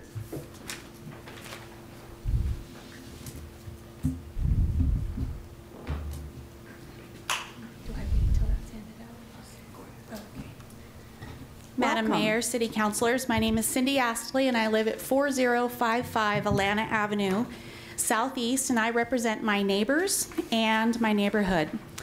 Our neighborhood is not connected to the storm sewer system. This creates hazards in our area every year. Each year, rain pools on the corners of Moonlight and Alana, creating a dangerous lake where people hydroplane and damage our front yards because we have no curbs either. When I bought my property in June of 2005, I didn't know the danger that was waiting for me that stormy winter in '06, to the tune of $7,459. Water pooled in this intersection, soaking my front yard and draining into my house. I had to wait till the summer to do some remediation and spent the first year in my house with no heat. A temporary sump pump was installed to get the water out, but it was just an endless cycle going back into the road, flooding back into my house. The lake appears every year regardless of the amount of water, and the hydroplaning of the cars is a huge concern. To add to this concern, we are mere 1 block from Fayride Elementary. Families and small children use these arterials daily to access school, and the area is just not safe. This past winter, heavy rains had 5 of my neighbors, including myself, exiting water from our properties. My neighbor located on 360 Moonlight created a pipe system because all the water went into his front yard and he pumped it to Lone Oak. Lone Oak is attached to the sewer system. This is ridiculous, and we live with this every year. The intersection has been a capital improvement project for years, but we've never made the cut. Our last CIP number is 60745. Total investment of $280,000 never came our way. I have talked with Public Works. I have talked with the storm team. I have talked with supervisors, and I have talked to council. My first glimmer of hope was when Councilor Bednarz came out with specs on what the city believed to be true in my area. Within 30 minutes, it was determined that the city's information was not there and not complete. There is no drainage ditches, there is no connective system, and there is nowhere for the water to go. My neighbors and I all work. We all pay taxes. We all know there's an increase, but we have no benefit from the taxes that we pay and the proposed taxes that we will pay in the future. Our neighborhood is worth it, and we implore you to take action on the CHIP for the CIP, sorry, I add an H every time, for Alana and Moonlight. Like I said, I'm representing my neighborhood, and I have signatures from my neighbors. The pictures that I've handed around are just from around my property, and that was this year. The first picture is the side of my house farthest away from the intersection. The water flows into the backyard, around to the other side of the house, dig a little ditch, and it slides out to the road. The sump pump that you see there in the right lower corner is from underneath of the house. And the second page, you can see the lake growing in the intersection. This happens every year. Thank you. I'm sorry, I do have to draw your attention to the red light. I'm very sorry that your situation is so bad. I had no idea until I saw these pictures. All right, are there questions by councilors? Councilor Bednarz? Cindy, thank you for coming down here. I actually haven't been there when it's been raining so badly, but I have walked the area completely. How far is the Fayrite storm system from your home? How far would they have to go with that drain line? 1 block. 1 block. And in your neighborhood, you said you had a pump underneath your house. Do all your neighbors have pumps underneath their houses? My 2-block street, which is Alana, it's off of Browning and it dead ends into Queen of Peace. Of those 9 neighbors, 7 of us have pumps, and in fact, I have 3. And it sounds like that water, you pump it out and it just returns? Just returns because there's nowhere to go. So there's a pervious surface, but they're using the area underneath your home as the area that's pooling the water? Correct. Huh. Wow. The testimony earlier tonight about neighbors getting together, we were pretty ingenious this year and pumped it to Lone Oak because it was pumping out and then pumping back in and pumping out and pumping back in. There was nowhere to go. Thank you for coming. Thank you for listening. Are there other questions? Councilor Bennett. Which, is it Lone Oak or Browning where the... Browning is the main arterial, but Alana Avenue is my street, and Moonlight intersects with Lone Oak. Yeah, I see so that. Browning and Moonlight intersect. Where is the storm drain system from here? It's on Lone Oak. It's on Lone Oak. So it's basically right across from Fayrite Elementary, which is okay, a block from me. Yeah. Yeah. And you've been here before?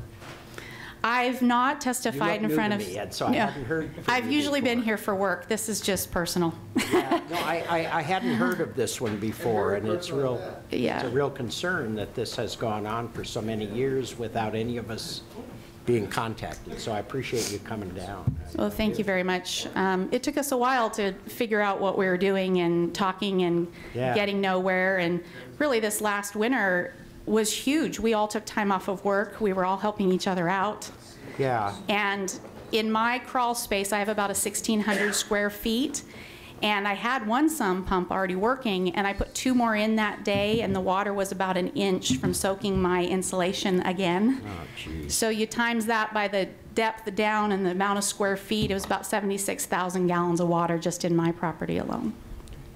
Well, I'm glad you found your way here to this hearing, because this is just exactly what this hearing is for, is to hear from people where they're having this kind of problem. So it's really good.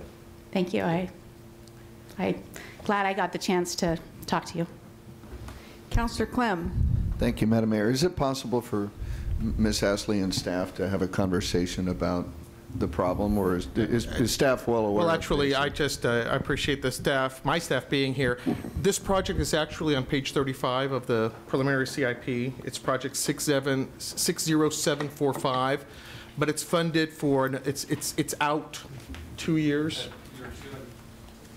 Yeah, so it's still out 2 years, but it is, by virtue of being in CIP, it's on its way up, but it's not quite up yet. Mr. Fernandez, is this the item 60745? That's the one. Okay, thanks. That's the one. If you look at the description there, it speaks to Moonlight and Alana. So the issue is identified. It's just what we struggle with, with every project. Just moving. There's only so much money. There's issues all over the place. It's just moving the money around to get to them just as quickly as we can.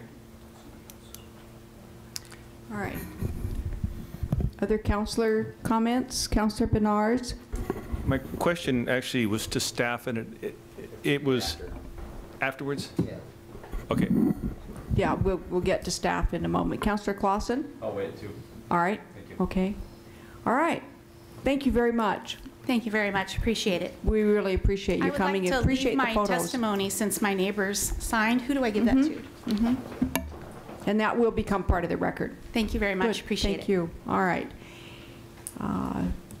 Now, if staff would like to return, I think we have some counts. I think you had one more person, Jeff Ruder. Oh, I'm so sorry. Yes, we do have. Jeff, welcome.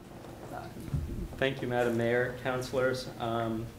I'm also here to talk about flooding, but I am wanting to speak about item 61262 in the preliminary capital improvement plan, which I believe is also on page 35. I live in the area that would be affected by that project, and I want to urge the council to adopt that part of the plan. I was very happy to see the proposed funding for improvements to the flooding situation near Walnut Creek in the area of Woodside Drive, and that also includes Marstone Court, where I live. I know it's difficult to balance the needs of these various projects, and I really think this is an investment that will pay dividends for the city. My house flooded twice in 2012.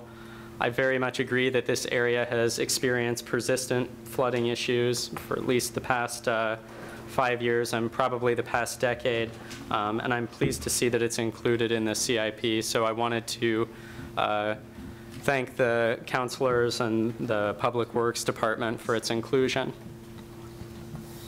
Thank you. Are there questions by councilors? All right, thank you. We appreciate you coming. All right, I believe we do have questions of staff. Welcome back to the podium.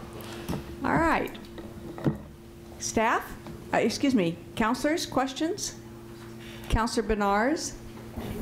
Just curious, when a house floods, or when a house floods and damages insulation and or ducting, the water gets into the ductings and they have to replace this, whose shoulders does that liability fall on? It's on the property owners. It's the property owner's responsibility. So the rain comes off our streets, goes into their yard, and it becomes the property owner's problem? That is correct. Councilor Clausen and then Councilor Nanke. Thank you, Madam Mayor. I've got a couple questions, so I'll split them up so we can get everybody else in too. On the Moonlight one, I'm interested in that. Mr. Fernandez or staff, as is right for the question.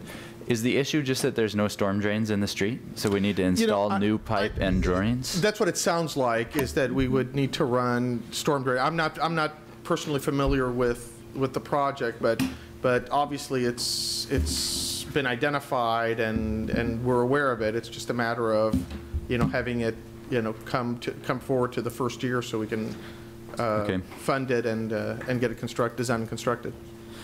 Okay. If I may, on another one, and I'll take a break. I was wondering if, well, first off, I have to say thank you to staff. This CIP process is a huge undertaking for staff. I know it is, but I'll tell you what, it's absolutely critical to us maintaining our infrastructure. Absolutely critical. We have to see 5 years out. We have to plan out like that, and it's a very good process that we do, and I really appreciate what we have in this.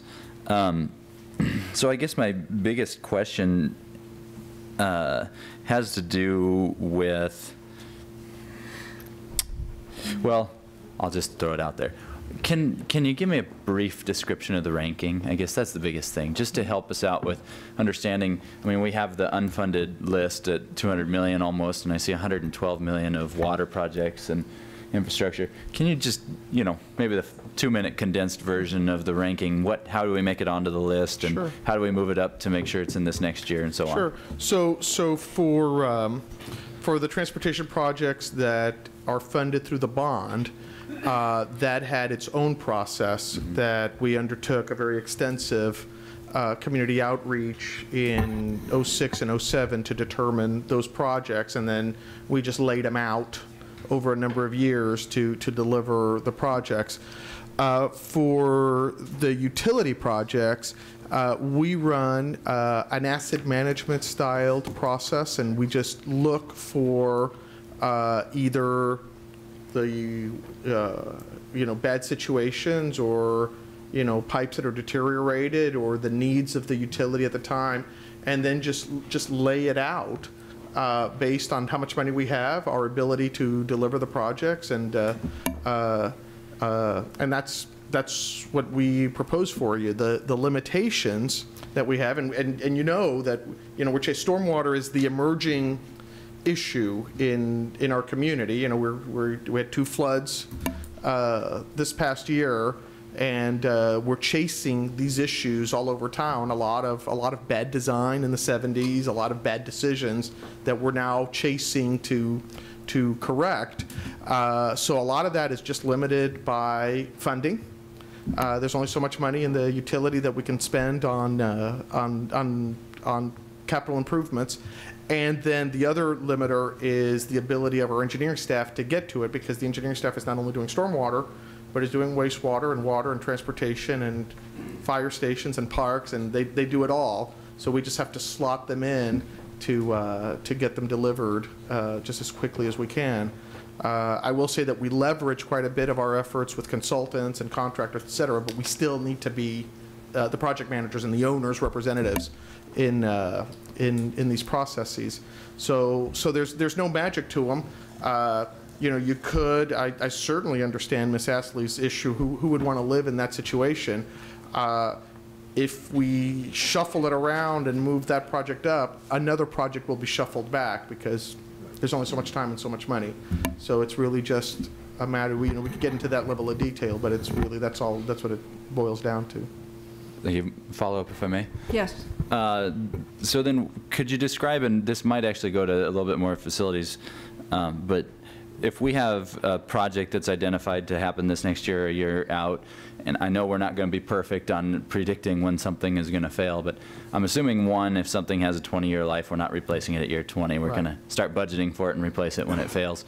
What is our flexibility? Sometimes we replace it in year 100. Yeah, sometimes that. But what is our flexibility of when that project, when something fails, that's number 6, so it's 6 years out. What is our flexibility for that? Does that have to come back to council for an amendment to the CIP? No, what you will usually see is a mid-year project creation. So for example, in your, I don't think it's in your list, but Councilor Benars and I were talking about it. We are doing the project to replace the water line under I-5 at Marietta. That project came out of the blue. ODOT called us and said, hey, we're doing this project, get out of our right-of-way, and we have to fund that to get out of the right-of-way. So you'll see projects, we plan them, and that's what the CIP is for. Those projects either come from our master plans or they come from issues that are identified. What happens sometimes in this issue of a project may linger in year 2 or year 3 is that all these other needs that become more a priority come in, such as an ODOT calls us and now we got to do it, or a pipe that we hadn't anticipated fails, or any number of things can economic development project, hey, big companies coming to town, we got to rush and get a street improved, and that's just the reality of our lives here. And so what tends to happen, unfortunately, is that smaller projects like the one that would help Ms. Astley tend to get pushed back because of the bigger ones. Thank you. All right. Councilor Nanke and then Councilor Bennett. Thank you, Madam Mayor. And my question was similar to what we've talked, because we've been playing with this on a couple other pieces of property this year, and I want to thank Public Works for helping us get a couple of those resolved where you have multiple sump pumps under people's house, and if it starts raining, it's like I have to go home and plug in my sump pumps now. It's an awful feeling in life. So the question is, I hope that gentleman's property's working. Yes. I haven't heard anything. And let me say, I apologize, Councilor Nanke. When we have issues, and Councilor Nanke, speaking of a property owner that had a horrible situation, he had 20 acres draining into his basement. So, I mean, he had a horrible situation. The fix was small enough that we were able to have operational units address that issue. So when it's small enough that it doesn't require design, we can do it, just by showing up and doing it, just shooting some grades and getting it done.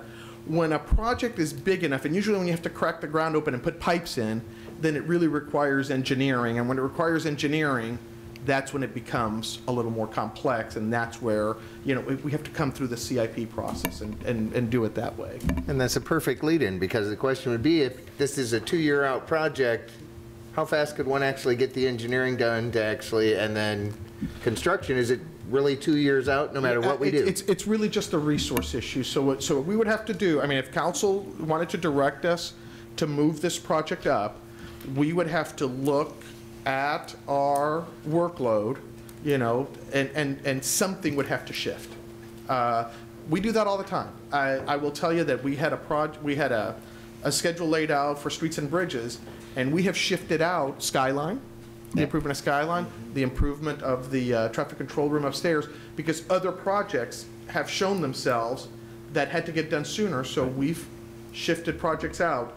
So, you know, we look to the policy body to tell us, hey, no, this one's important, and then we will shift around. We'll just tell you what needs to be shifted, and then we'll do it. It's just money and time. Because from a priority perspective, it's like we are, let me phrase this properly for the city attorney. There's a property that's being damaged, and we have the ability to fix that. And I'm sure some of the other items on the CIP,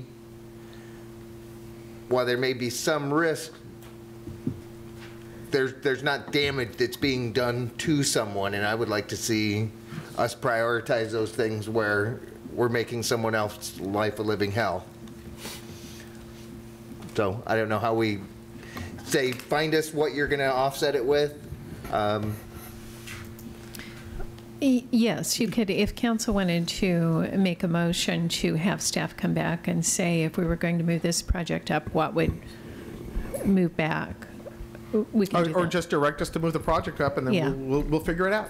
Okay. We'll figure it out. I mean, something will give, and it's not. Sure. We're not going to play the game of, oh, we're going to show up with a marquee project and make you feel bad. I mean, we just, Oh, no. you know, we're here to do projects. We're here to help people. It's just, it's just slotting in the budget and slotting in the personnel resource. That's all it is. Excellent. Thanks. Councillor Bennett, you had a question? I did, Madam Mayor. Councillor Nanke, I think, helped me along with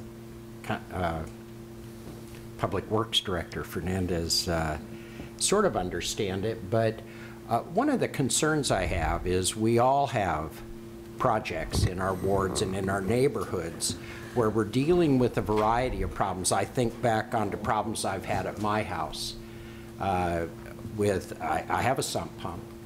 I had a collapsed sewer line running up 16th Street or close to, or welded shut manhole covers. I never was real clear which was the problem, but the resulting physics of water and effluent was problematic in my basement, and finally got fixed as part of the CIP process. I've got that kind of stuff all over my ward, and I am reluctant when we start moving things around. I think this is kind of unbelievable it's gotten this bad, but I'd like to understand the timing, and I guess I would be interested in hearing how the councilors involved here would like to resolve this, you know, because they know their neighborhoods, they know what's important.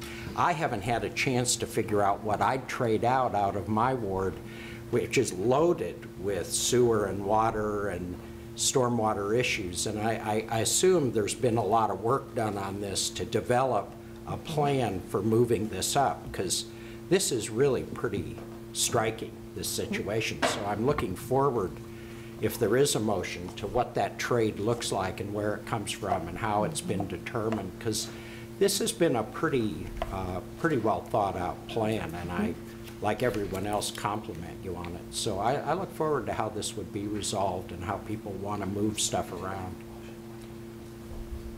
Councillor Clem? Thank you, Madam Mayor. I join Councillor Bennett's interest in how we reprioritize here on council floor. I don't know that with the eight wards that a lot of us, it could, if under close examination, list a number of water, stormwater, sewer projects. I think it would be helpful for some of us to understand the priorities that, you know, the system that led to the score. I have complete confidence in the CIP process. The issue at hand is, this is Pandora's box. We want to open it up. It's about the whole city, not any one property. And so while I grieve over the flooding that's gone on, I've got 10 stories just like it. And I'm very concerned that what maybe we should do between now and the time we pass the budget is better understand the CIP and then come forward if we think we need to change it, do that at that time, but not tonight. I just, it's a very complex subject. Counselor Chesler and then Counselor Benars. Thank you. Well, I'm getting to be a mossback like these two old guys because I've been around here a while too. And I can remember when I first came on, my good friend, Counselor Bruce Rogers, said, if you want to take something off the CIP list, you better make sure to take something off your list in return. And you know, I got a long list too. I got McGillcrest without sidewalks. I got flooding in my neighborhood.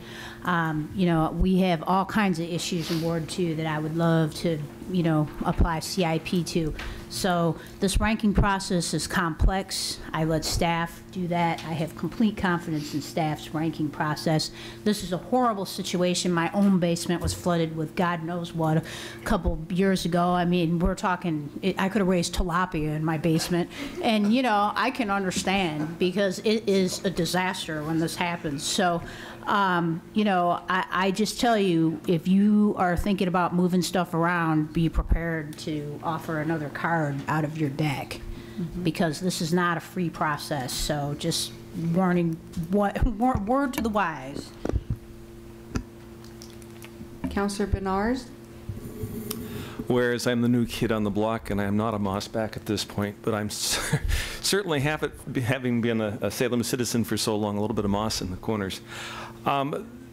If you understand the Fayrite Neighborhood Association, it was annexed in many, many years ago. At that point, it never did have storm drains. It had ditches running along most of the lot lines along the street.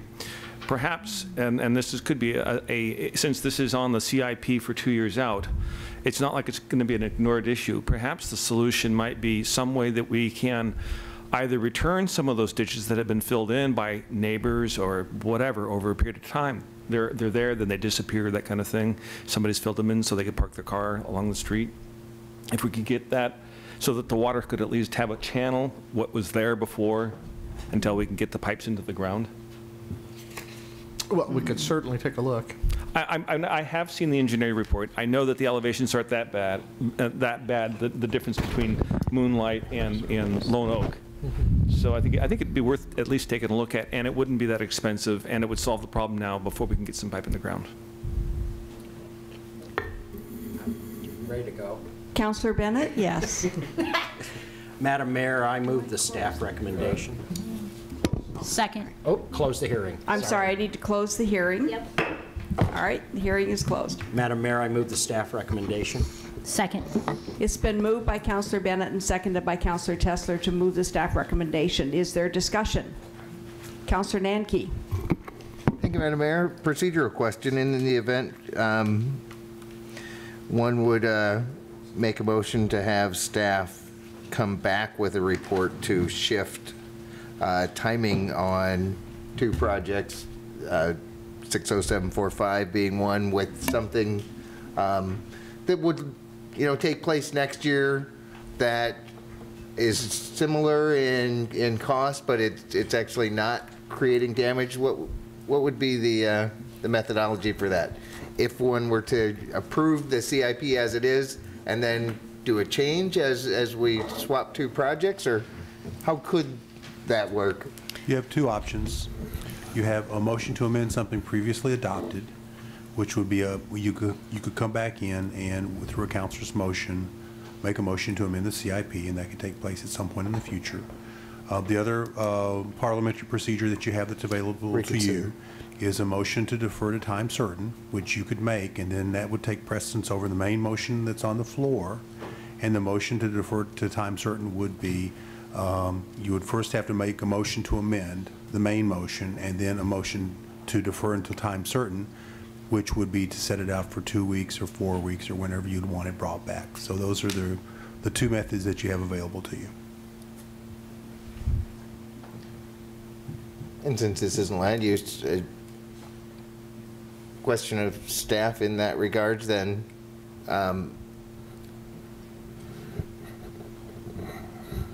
is a couple of weeks a viable time frame to find an alternative project? Or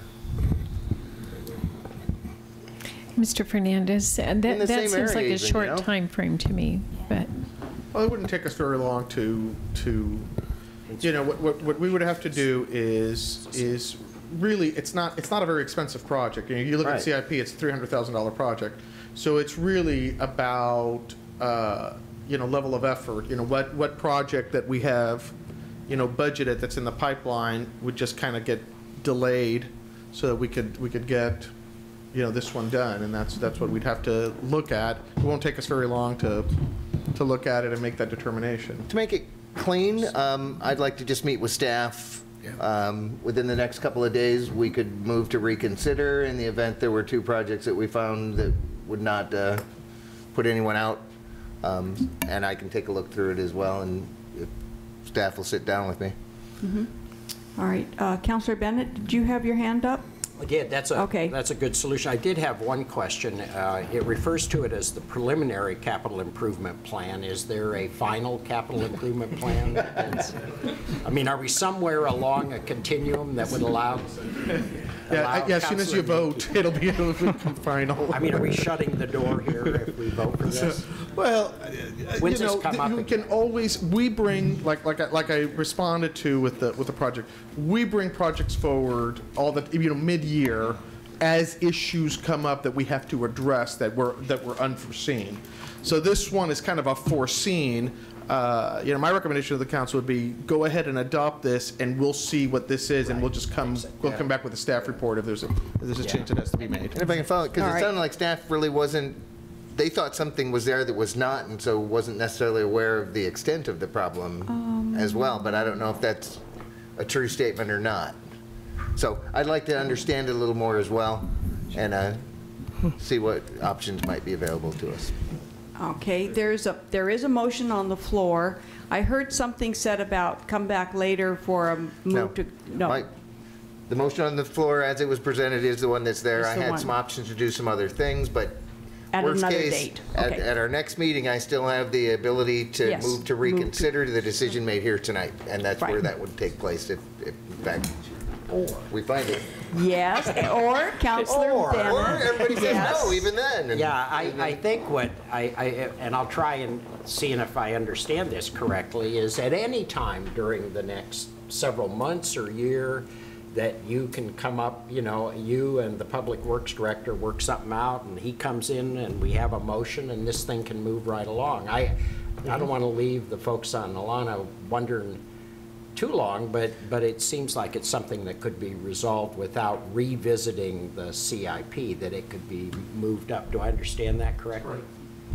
If I may too, I'm sorry, David Lacey from Administrative Services. Council Policy C9, if you look at Section 3I, it's under Budget Implementation, and it says upon adoption of the CIP, projects identified in year one of the adopted CIP will be included in the proposed budget for council approval.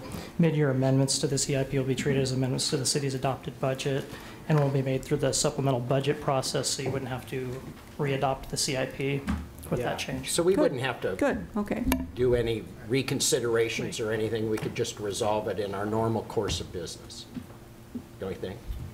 Okay. Councilor Clem? And I heartily endorse that. Staff has worked very well with property owners just to resolve some of these drainage issues without it replacing projects in the CIP. And so I look forward to them continuing to do that here.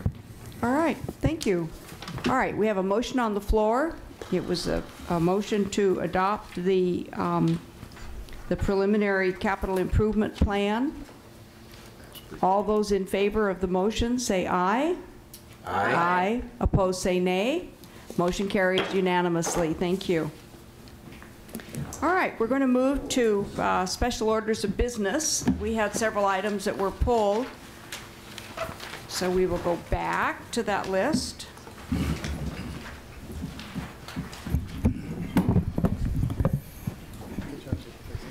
The first item that was pulled is 3.2B, and I believe, if I'm correct, that was pulled by Councilor Clausen, correct? Yes. All right, Councilor Clausen, would you like to make a motion? Yep. Back up here. I'd move staff recommendation. Second. It's been moved by Councilor Clausen and seconded by Councilor Tessler to move the staff recommendation. Is there discussion? Yes. Yes, Councillor Clausen. I pulled this mainly for a little discussion and some questions of staff. I appreciate staff turning this around quickly. There were some issues that came up. I know Councillor Bennett was right on this about when we raised our fees, all of a sudden you're having to carry this giant bag of quarters around for parking downtown and around the Capitol. And so this Cash Keys program is intended to be something to make it a lot easier for these business owners, for the users of the parking down, in the paid parking areas to be able to do this. So my question hinges around, I'm a little bit concerned about our fees. The intent of this is that we're trying to make it easier for these people so that they can come in, but I'm a little concerned that they've got to buy a key for $24 and then to reload the key, say you buy it for $24, you put $100 worth of parking money on it, and you use your $100 up, then you want to go in and recharge it. Now I got to pay $17.50 above what I want to recharge it with. And I'm just wondering if we're making this cost prohibitive with these fees and the costs. And I would maybe like some feedback from staff. I definitely recognize it takes staff time, but I want this to be usable and a benefit to the users. Right, and Ms. Woods, I think, is prepared to respond to that, and probably Mr. Wells as well. Vicki Harden-Woods, your Community Development Director. The fees that are set, the cost of the key is $24, so that's kind of a set cost. The processing component of that, which is what pays for staffing our pack counter, so all transactions at the staff counter pay that fee. It's divided up between actually paying for the staffing and then paying for the software, the Amanda software that does almost all of the transactions through the pack counter. So every transaction that goes through there pays that cost. And it's already set out in our fee schedule that way. And if we don't do that, then the general fund or the parking fund would have to subsidize the cost. The parking fund could fund it? Is that what I just heard? I don't think you heard could. I don't think so. All right. John Wales, John yes? Wales, Urban Development Director. Just for clarification, there are no meters in the downtown right now, and the parking fund would not be paying for this. It would be a general fund. Sorry, my mistake. I'd forgotten that. Just the old general fund. Okay, Councillor Nanke, you had a comment or question? Two pieces here. One, how many cash keys are we looking at?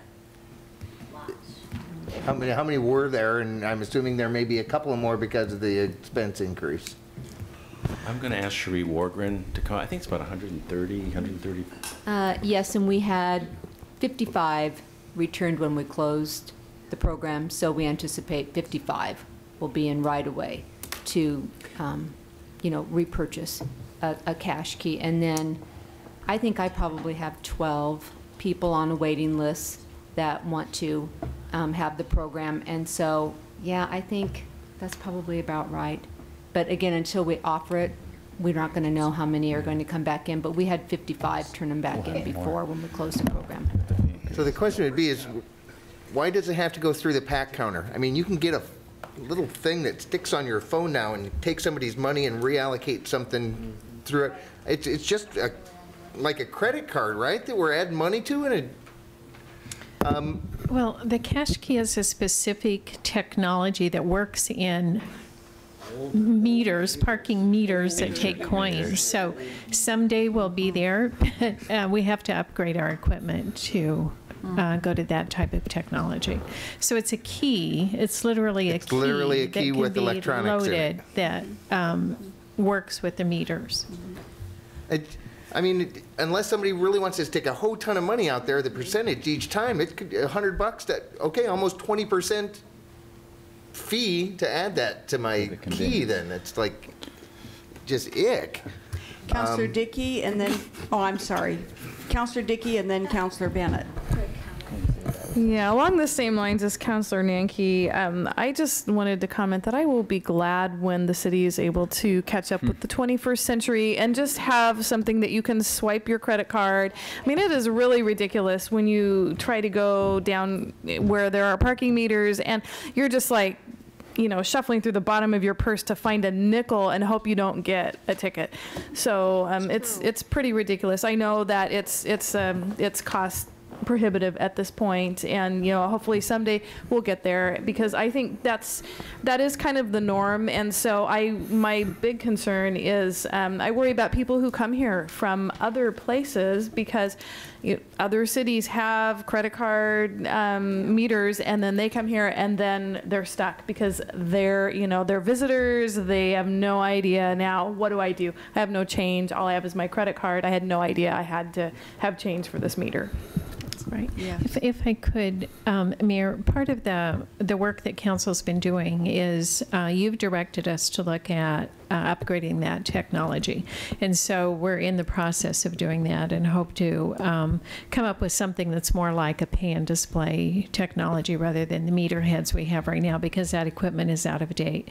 That takes a process to go through, and then there's debt service to pay, and so council increased the parking fees in those areas to help pay for that debt service. So we're on our way. The problem is that in the meantime, you've expressed, some of the councilors have expressed a need to have these cash keys, so at least it will help in the meantime. Because that won't be a long-term technology that we'll use, that's why we're suggesting that people would pay the cost of those keys so they don't have to turn them in. We don't have to track where they go, which is some additional staff time. So it is an interim step as we go, but it's something that I think will help in the short term until we change that technology. Councillor Bennett, and then Councillor Clausen, then Councillor Nanke. Thank you, Mayor. You're all in luck. On April 29th, you'll get to spend a substantial amount of time talking about parking as you sit down with the parking task force and go through all of this. The mayor and I have been doing this for several months, and what you find when you get into this parking, this whole parking system, is exactly what the manager is describing: an out-of-date, almost irreplaceable parking meter system in town, and our only option to offer a convenience to people who are using the meters, and this is generally in the Capitol Mall area, are these keys. And as you all know, I work down in the Capitol building during the session. This is the most common thing. Right now, people would pay almost anything not to carry the amount of quarters you need to carry in order to plug the meter. This is a true convenience. The people who are buying them will line up to buy them. There will be probably ultimately 100 people who will come in and buy these things. This isn't for the one-time visitor. This is a more of a long-term use during the period. This is really a convenience people are asking us for. I really recommend, although the prices are, you wish we could just give this stuff away. That has been the philosophy of the council for years, to give away parking. And the result is we're running over $1 million a year deficit in parking. So I'd ask you not to kind of continue that approach. While it might feel good tonight, come Wednesday it won't feel nearly so good when we take a look at that budget. I just ask you to support this. I think it really is something the people who buy it want it. People who don't buy it don't have to buy it. They can have a handful of quarters. There's really a good choice here. So I ask you to support it. Councillor Clausen. Well, Councilor Bennett went exactly where I was going, except the opposite side. I was thinking about it. Let's say we put out 100 of them. That's $2,400, but we already own 55 of them, so we're having to buy another 60. And we hiked rates to where it's almost impossible to park in metered spaces. I wonder if we're going to make more money because people are actually going to pay for their parking. Right now, I went down to the Capitol a couple weeks ago and was walking around with staff and everybody, and I was walking back to my car, and 19 out of 20 spots had expired meters. And I'm just wondering if we give them a convenient way, if we give them a convenient way of paying for their parking, maybe it'll happen. And, you know, I don't think we should rely on the fact that we have a really expensive parking system with really antiquated systems. I mean, that's our fault. That's our deal. It's not the people who are trying to park downtown. It's not their fault. And I just want to consider it. I'm just throwing it out there for thought. Maybe we just give the keys out, check them out, and then sell them on eBay afterwards. I don't know. But I'm just concerned about it. I mean, this is something that we got ourselves into, and I just want to make sure we get a usable system in the end for the people who use it. Councillor Nanke and then Councillor Clem. Thank you, Madam Mayor. And I don't have any problem charging for the key, because that's the convenience on the front end. My issue is with $17.50 every time you want to reload something onto it. And is that's blanket fee across at the PAC Center? Does it really cost us $17.50 for someone to say, here's my debit card, take $100, put it on it, and have somebody type 3 things into the computer? I mean, what is our true cost of performing that service? I know from speaking to my staff, they think this is the true cost. There's more to it than just typing something into the computer. There's the accounting component to it and the software that supports it and the staff time that it takes. I think they think it'll take about 10 or 15 minutes to do that when they load the key. So, are you serious? That's the understanding that I have from the staff, and I could come back with more information for you if you like. I didn't realize there was going to be a deep discussion about this tonight. I have a question. I'm just going to interrupt for a moment, but we do have a meeting scheduled with the parking task force, and I'm wondering if that might be an appropriate moment at which we could further explore or discuss this. And Councillor Bennett, I'm looking at you since we co-chair that task force, and what are your thoughts about that? Madam Mayor, the only concern I have is we have a whole list of policy issues to bring to the council, including some fairly controversial ones that are going to. I'm just concerned if we. I think we ought to just decide it, I guess, tonight. This is a fairly easy one compared to the ones we're going to bring to you next. So if this kind of fiscal approach isn't acceptable, it'll help us inform our discussion later, because that's what we're looking at, is we're trying to cover the costs of parking. And we have the testimony of our staff. This is the cost of parking. It just isn't free. And every time we make these kind of decisions, we have to kind of and you'll hear that at our discussion. I just recommend we move this along. If we hear reaction and we get information from staff, whoops, it was half as expensive, we can adjust those rates any time, and I would expect our staff to keep us informed. But I'm confident that we're looking at real costs, and it's going to be a shocker to, I think it was to all of us, how expensive parking really is, free parking. And I use the term loosely. And I can just say, when I received this draft staff report last Wednesday at docket, I was concerned about the overall cost as well, and asked the department staffs to get back together again and make sure this was the only way to do it, and it really did cost that much. And after they met again and relooked at and met with me, I felt comfortable that this is what the cost is, and it isn't, a short-term solution to a much bigger, more satisfying solution, I think, as we go forward. All right, Councillor Clem. Thank you, Madam Mayor. I agree that while I don't like the recharge costs, if that's what the cost of doing business is, that's what it is. I would encourage that we would move forward. And then I think if 55 people don't show up, then staff can tell us and we can cancel the cash key program again. Yeah. If it's just not going to be used, we'll be happy to sell quarters, I guess. But I think it just all headlights. It just headlights for me how antiquated our parking system is. So the sooner we can get to something in this century, the better. This is going to be one of those necessary evils to bridge us over financially until we can. Absolutely, thank you. All right, we have a motion on the floor. It was moved by Councillor Bennett, as I remember. No, Clausen, and seconded by Councillor Tessler. Ready for the call for the question? All those in favor, say aye. Aye. Aye. Opposed, say nay. Motion carries. Thank you. Our next item was 3.2C, and I note that Councillor Clausen had pulled that. Councillor Clausen, do you have a motion? Yes, Okay. staff recommendation. I'll move staff recommendation. Second. It's been moved by Councillor Clausen and seconded by Councillor Tessler to move staff recommendation. Is there discussion? Yes, Madam Mayor. My concern on this one, I'm really happy that we have this in front of us. This is a good thing for the residents of Salem, so they can get loans refinanced into a much better rate where we haven't had the means to be able to subrogate our loans in the past.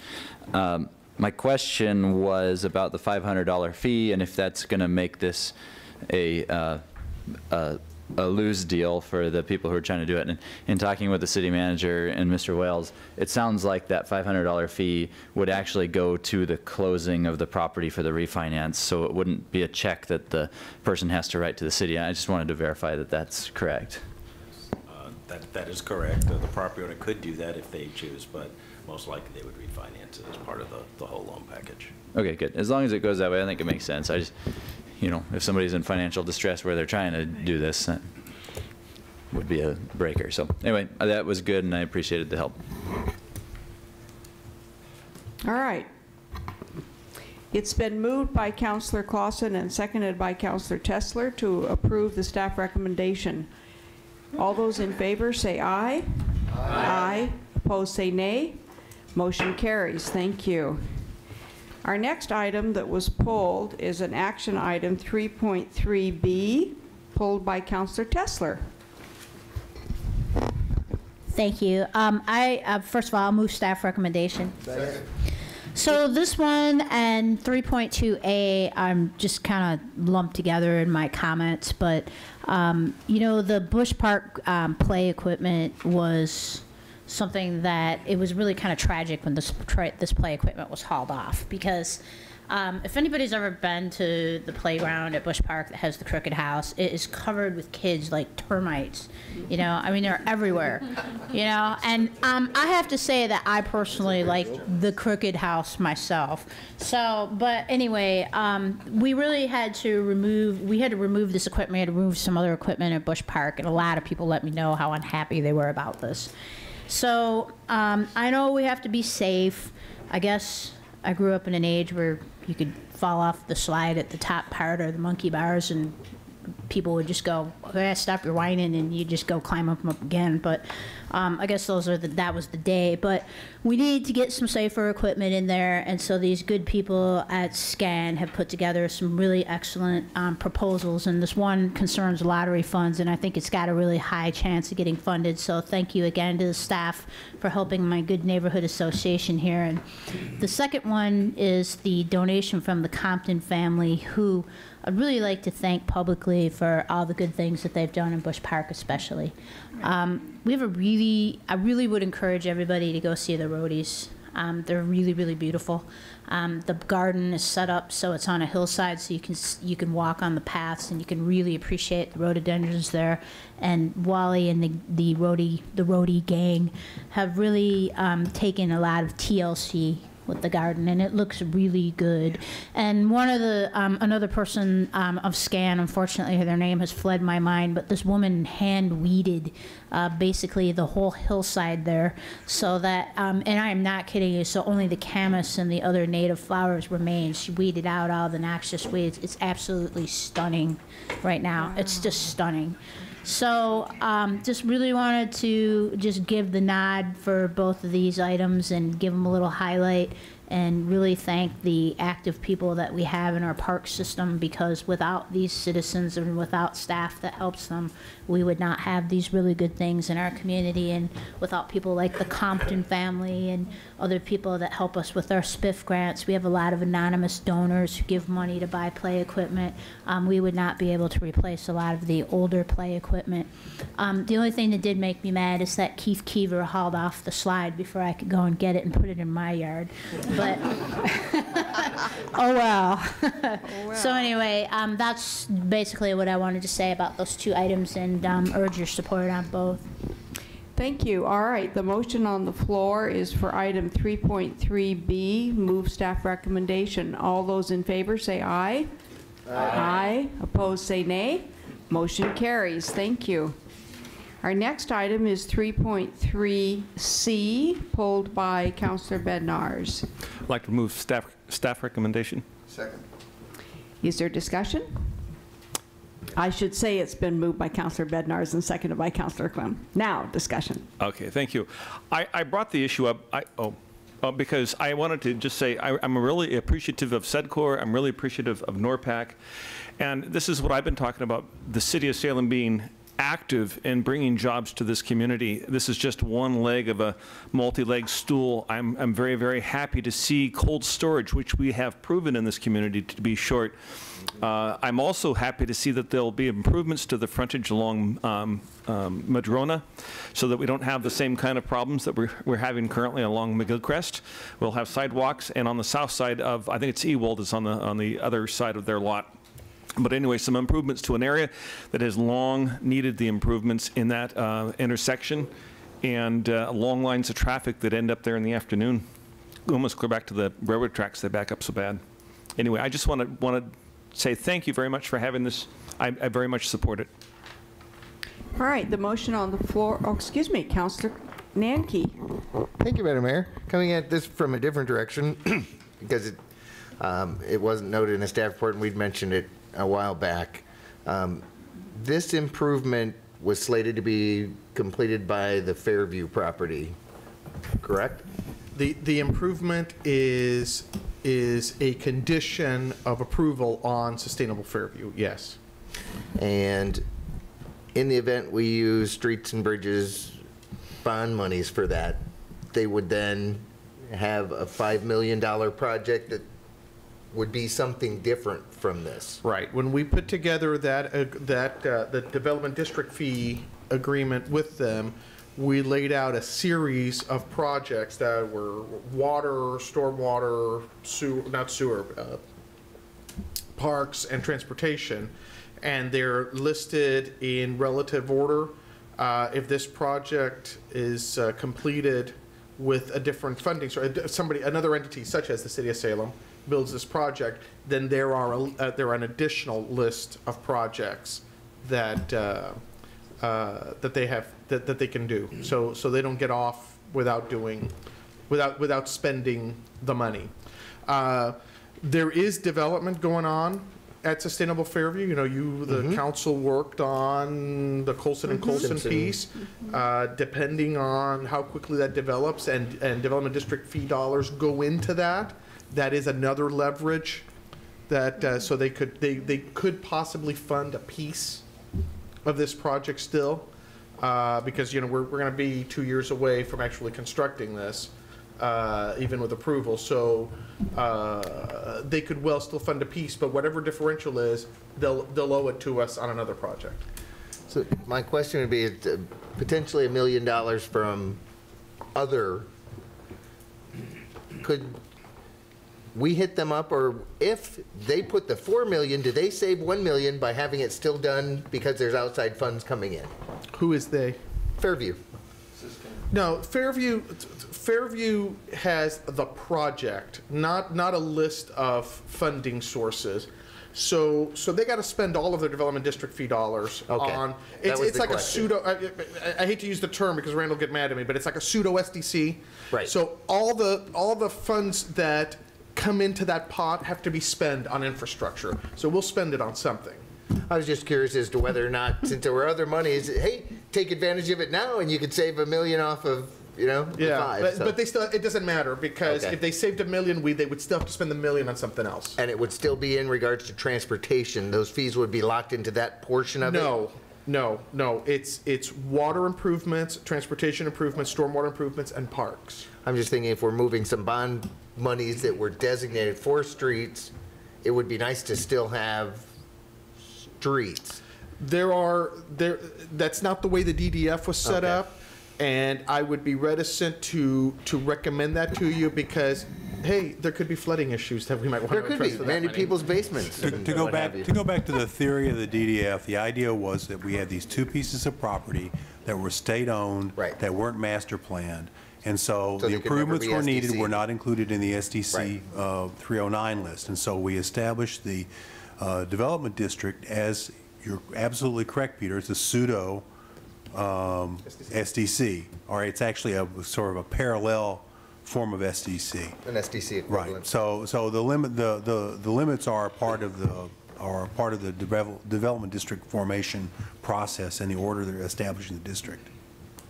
Okay, thank you. And a DDF, I'm guessing now, is a development district Fee. fee. DDF, development district fee. Thank you. Okay. Good question. I didn't know either. Well, I don't know all the alphabet soup yet. There's also an AEIOU associated with the district. Well, I can give you an AEIOU in a minute, too. So, all right, let's get back here. Clausen, Councilor Clausen, I think, had a comment. Yeah, I appreciated the 22nd Street discussion that was in here because I would love to see that happen. If just the way it's worded, does this mean if funds are available, we would try to do the 22nd improvement connection, or how does that tie in? So the 22nd improvement is, a great idea. Unfortunately, it's a great idea that's never made it into our transportation system plan. So what we want to do first and foremost is do we have some money available. We want to make sure that we can do the Madrona 25th realignment first and foremost.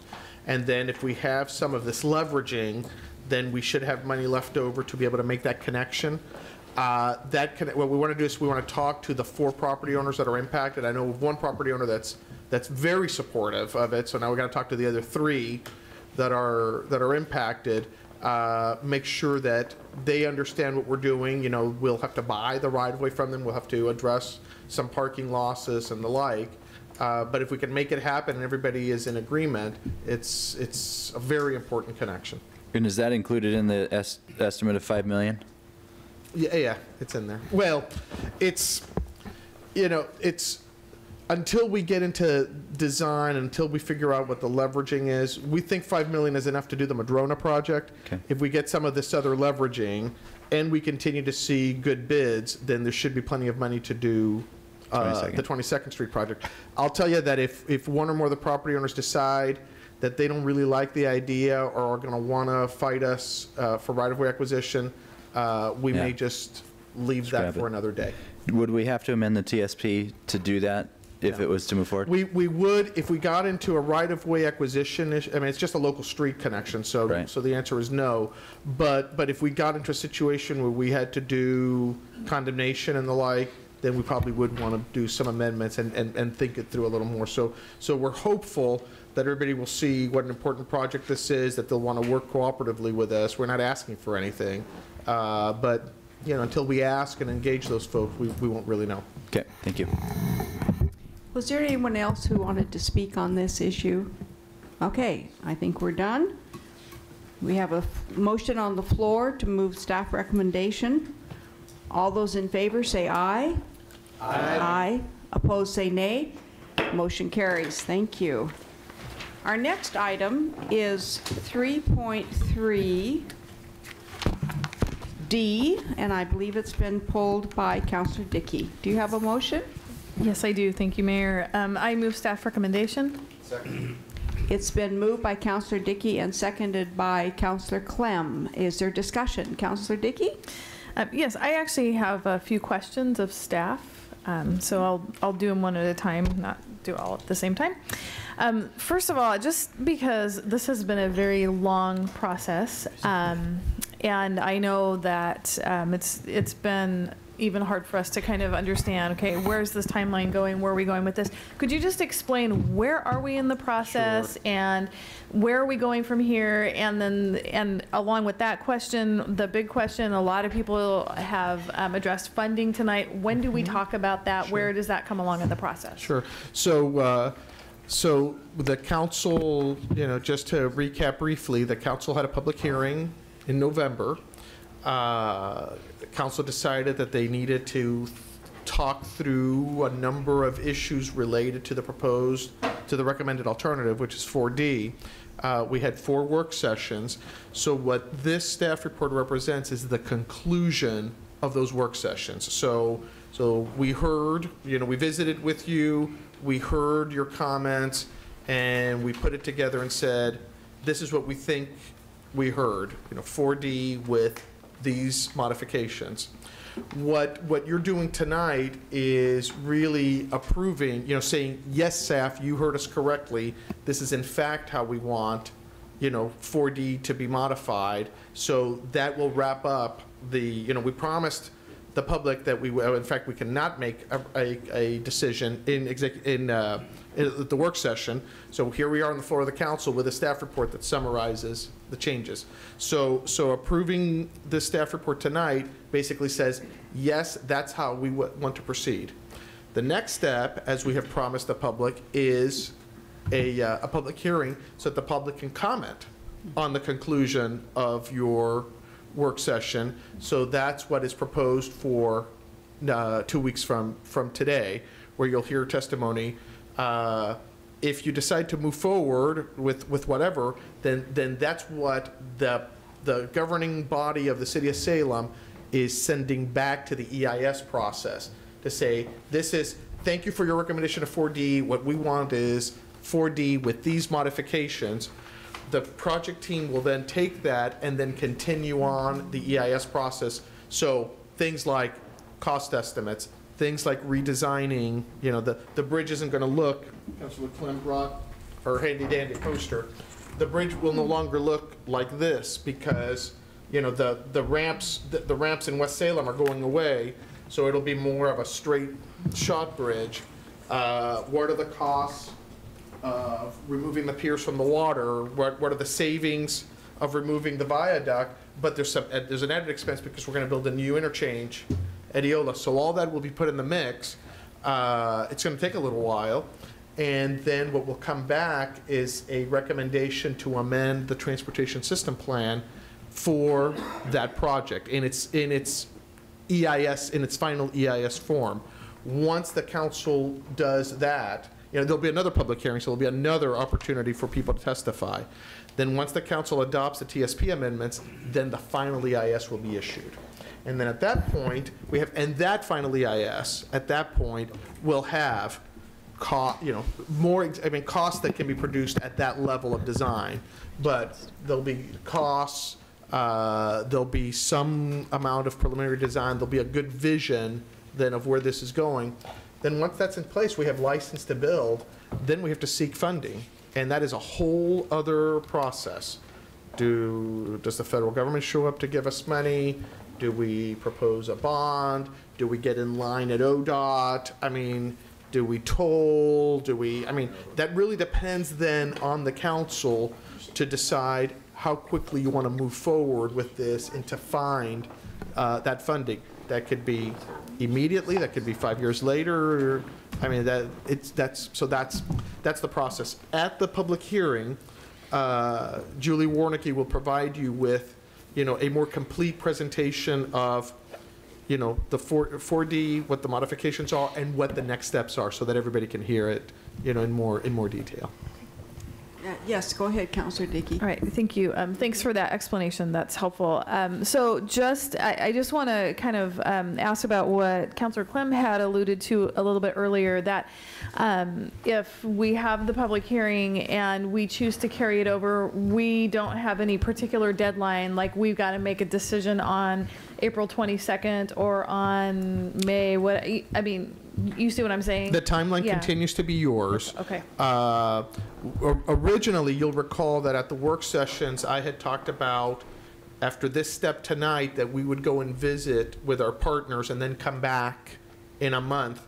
What we're hearing is that these changes aren't significant enough for the partners to worry about, so it's okay to just go ahead and proceed and put that into the mix, that the partners are going to be okay with that. So we've kind of lopped off that piece. So I would fully expect that a project that is so complex, the amount of interest that there is, that you would probably open the public hearing, take testimony, and then carry it over at least to one meeting to provide more testimony. Just please, no more work sessions. That's the only thing I ask. Okay, Councilor Clausen. Thank you, Madam Mayor. Mr. Fernandez, on a point of order on so we would have to amend our TSP prior to the final EIS? That is my understanding. Julie Warnicki and I were talking earlier today, and the way she explained it to me is that, there would be a step where they would ask us to amend our TSP to include these items, and then the final EIS would be issued after. Interesting. I thought it would be the other way around. I thought so too, but I was corrected earlier today. Interesting. Okay. Yeah. Councillor Clem? Yes, and in guidance from Federal Highway, learned that as well, that before a final, because when the final EIS is final, there's a record of decision that goes with it. You can't have a record of decision on something that's not in your TSP. So I think that's what they... Yes, that's definitely what we heard. Okay. All right. Any further questions? All right, we have a motion on the floor. It's been moved by Councillor Dickey and seconded by Councillor Clem to adopt staff recommendation. All those in favor say aye. Aye. Aye. Opposed say nay. Motion carries. Thank you.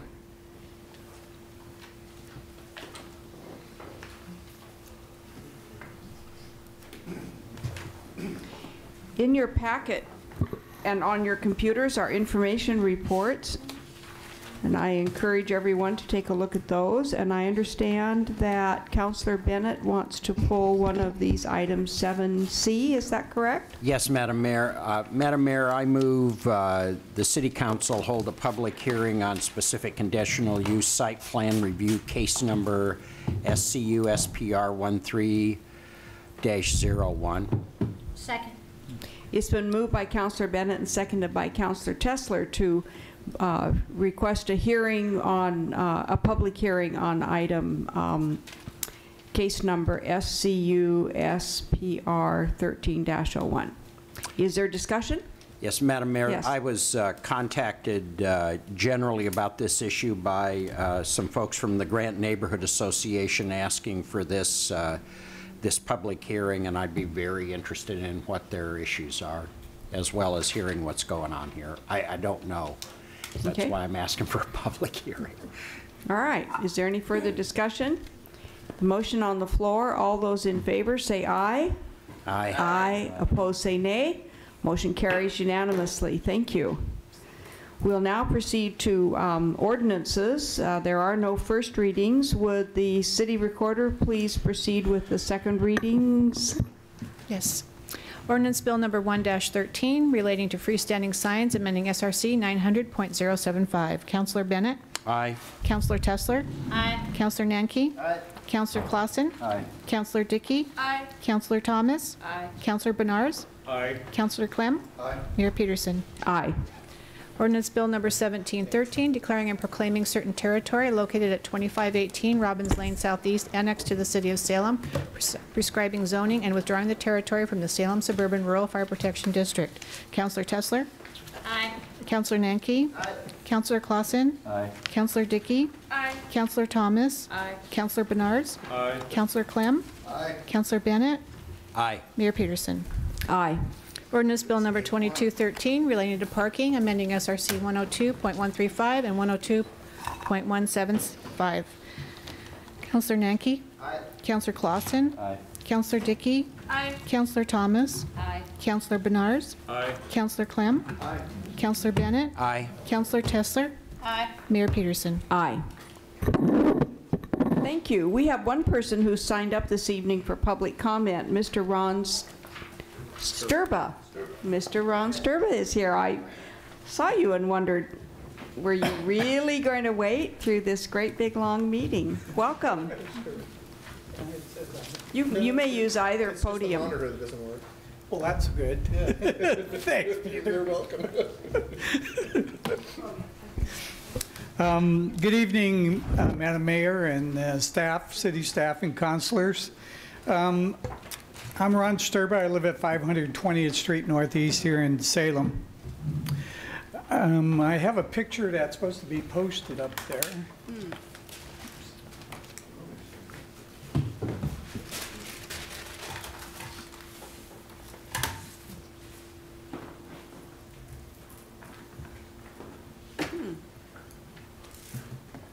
That is the Willamette River, flood of '96, taken from the Marion Street Bridge. I love this city, and I don't think this Minto Island footbridge needs to be built. The Statesman Journal newspaper had a poll survey March the 29th. The question was, will you use the Minto Island pedestrian bicycle bridge once it's built?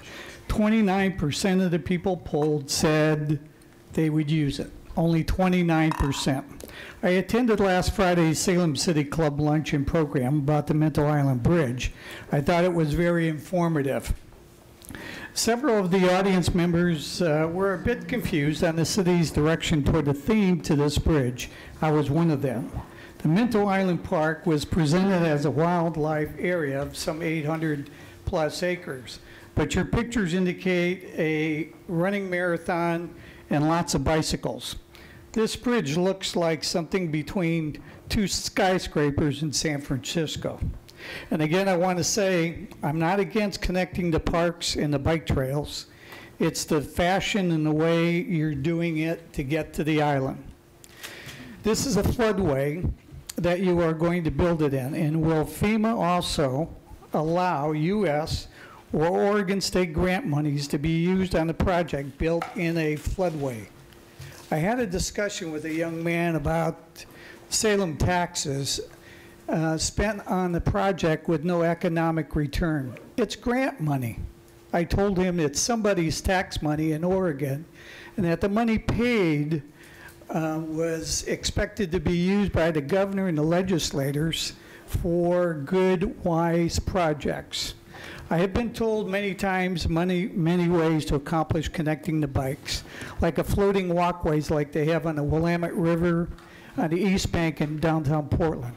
A smaller wooden bridge up the slough, more conducive to a wildlife theme. No bridge at all, and keep it a wildlife area, or like a lighted walkway, like they have, or a lighted walkway from Boise Cascade south to Owens and South River Road, just like the one that's along the river, or the railroad on 12th Street. Again, the survey says only 29% of the people polled would use the bridge. I didn't think a public works project with only 29% support would be completed. Whoever is pushing this project in the city really needs to listen to its citizens and stop. Several weeks ago, I was stopped by a man walking in a parking lot out south. He recognized me and said he supports the no bridge opposition, and he said his wife will not walk the trails of Minto Island. Excuse me, I'm going to have to Bridge. draw your attention to the red light. Your time is up. But thank you very much for your testimony and for coming down this evening. Could you wrap up in just a couple more words? Yes, I can. Okay. As people have named the bridge to nowhere, my best regards to all the staff who has worked on this, and God bless you all. Thank you. Thanks for coming down this evening. All right, we have no new business, no mayor's items or councilor's items, and we are adjourned to an executive session.